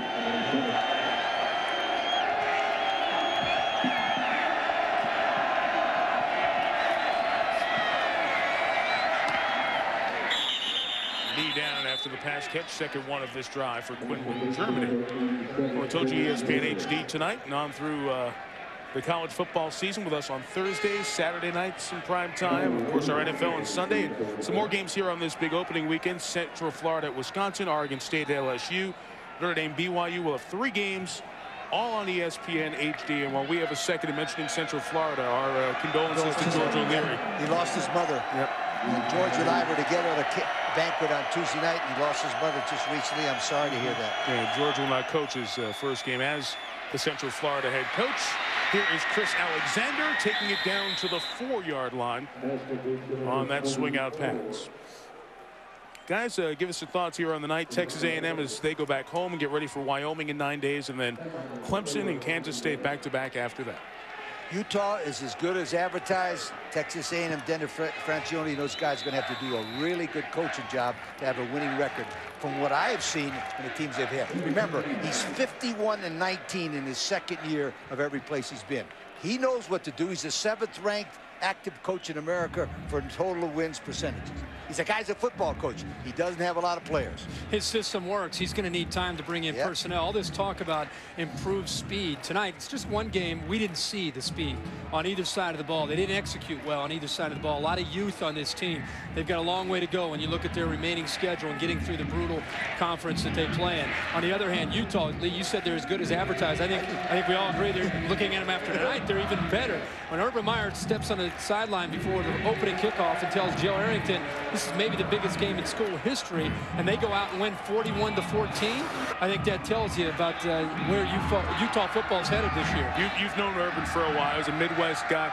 He was uptight before this game. Every coach is uptight before the first game, but he was really uptight about what they had coming in here. He was wound up because he thought A&M was coming in with a chip on their shoulder after last year, and he didn't know how. You never know when you break camp how good you could be because you've only been scrimmaging against each other. The fake to Alexander. Brannion keeps it. He's stopped at the 5. Franchione will take another timeout. And if you're wondering why, it's the same reason that Utah was throwing the ball there, because you have a backup quarterback with no experience. Either Brannion or Stephen McGee, a true freshman who, or a freshman, I should say, who really came in as one of the top prep quarterbacks in the country and was a pretty solid performer during those days and pushed Brannion for the backup job. Urban Meyer did a nice character thing recently that not many people know about. He brought Earl Bruce over, and Earl spent 3 days evaluating his entire program, from coaching, from strength and everything else. He learned so much from Earl Bruce on discipline. He brought him over here, Kirk.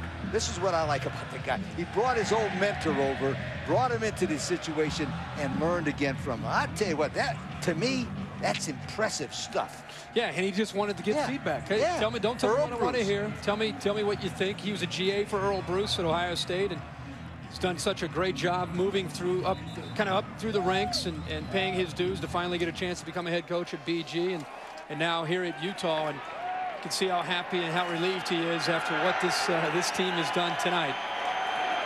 A couple of those guys out there with Mohawks. Defensive coordinator Whittingham, Kyle, said, if the entire defense gets a Mohawk, I will. And then Urban will be after that. Well, not everybody has, but 4 or 5 guys do. Here's Brannion's throw. It's incomplete. And we'll have 3rd down coming up. Remember, game tomorrow night, another in a streak of important games for the Mountain West Conference. Everybody's always watching to see how the Mountain West does when they play one of the, quote, BCS leagues. And Utah has taken care of its business. Notre Dame, BYU will lock horns on Saturday. We have Mexico tomorrow night in action here on the ESPN Family Networks as this great weekend starts, taking on Washington State, Colorado State, Colorado. So important games for these Mountain West teams. I know it's the first week of the season, but these are their chances to prove up against the BCS leagues and earn their respect, because the league is a very good one. Brannion's throwing complete. We'll have 4th down coming up.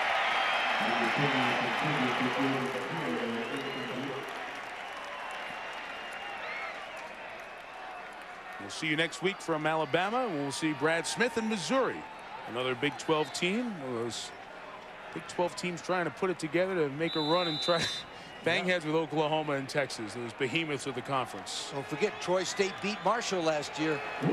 Big upset. There we go. Marshall beat Kansas State last year.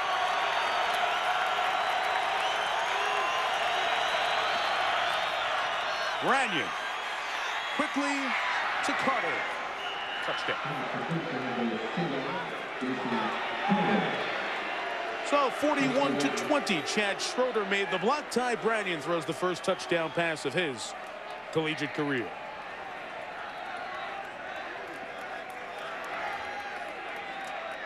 And one more extra point, one more kickoff, and we'll be off to SportsCenter. Get you caught up on a busy night in college football. Saw Boston College there really being pushed by Ball State into the 4th quarter. I know there are a lot of games on ESPN over this holiday weekend. I think you're going to be hard-pressed to find a team to open the season and to execute as well as Utah has done tonight in every facet. Offense, defense, and special teams. Ingram adds the point, 41-21. Back to wrap it up and send you to SportsCenter right after this.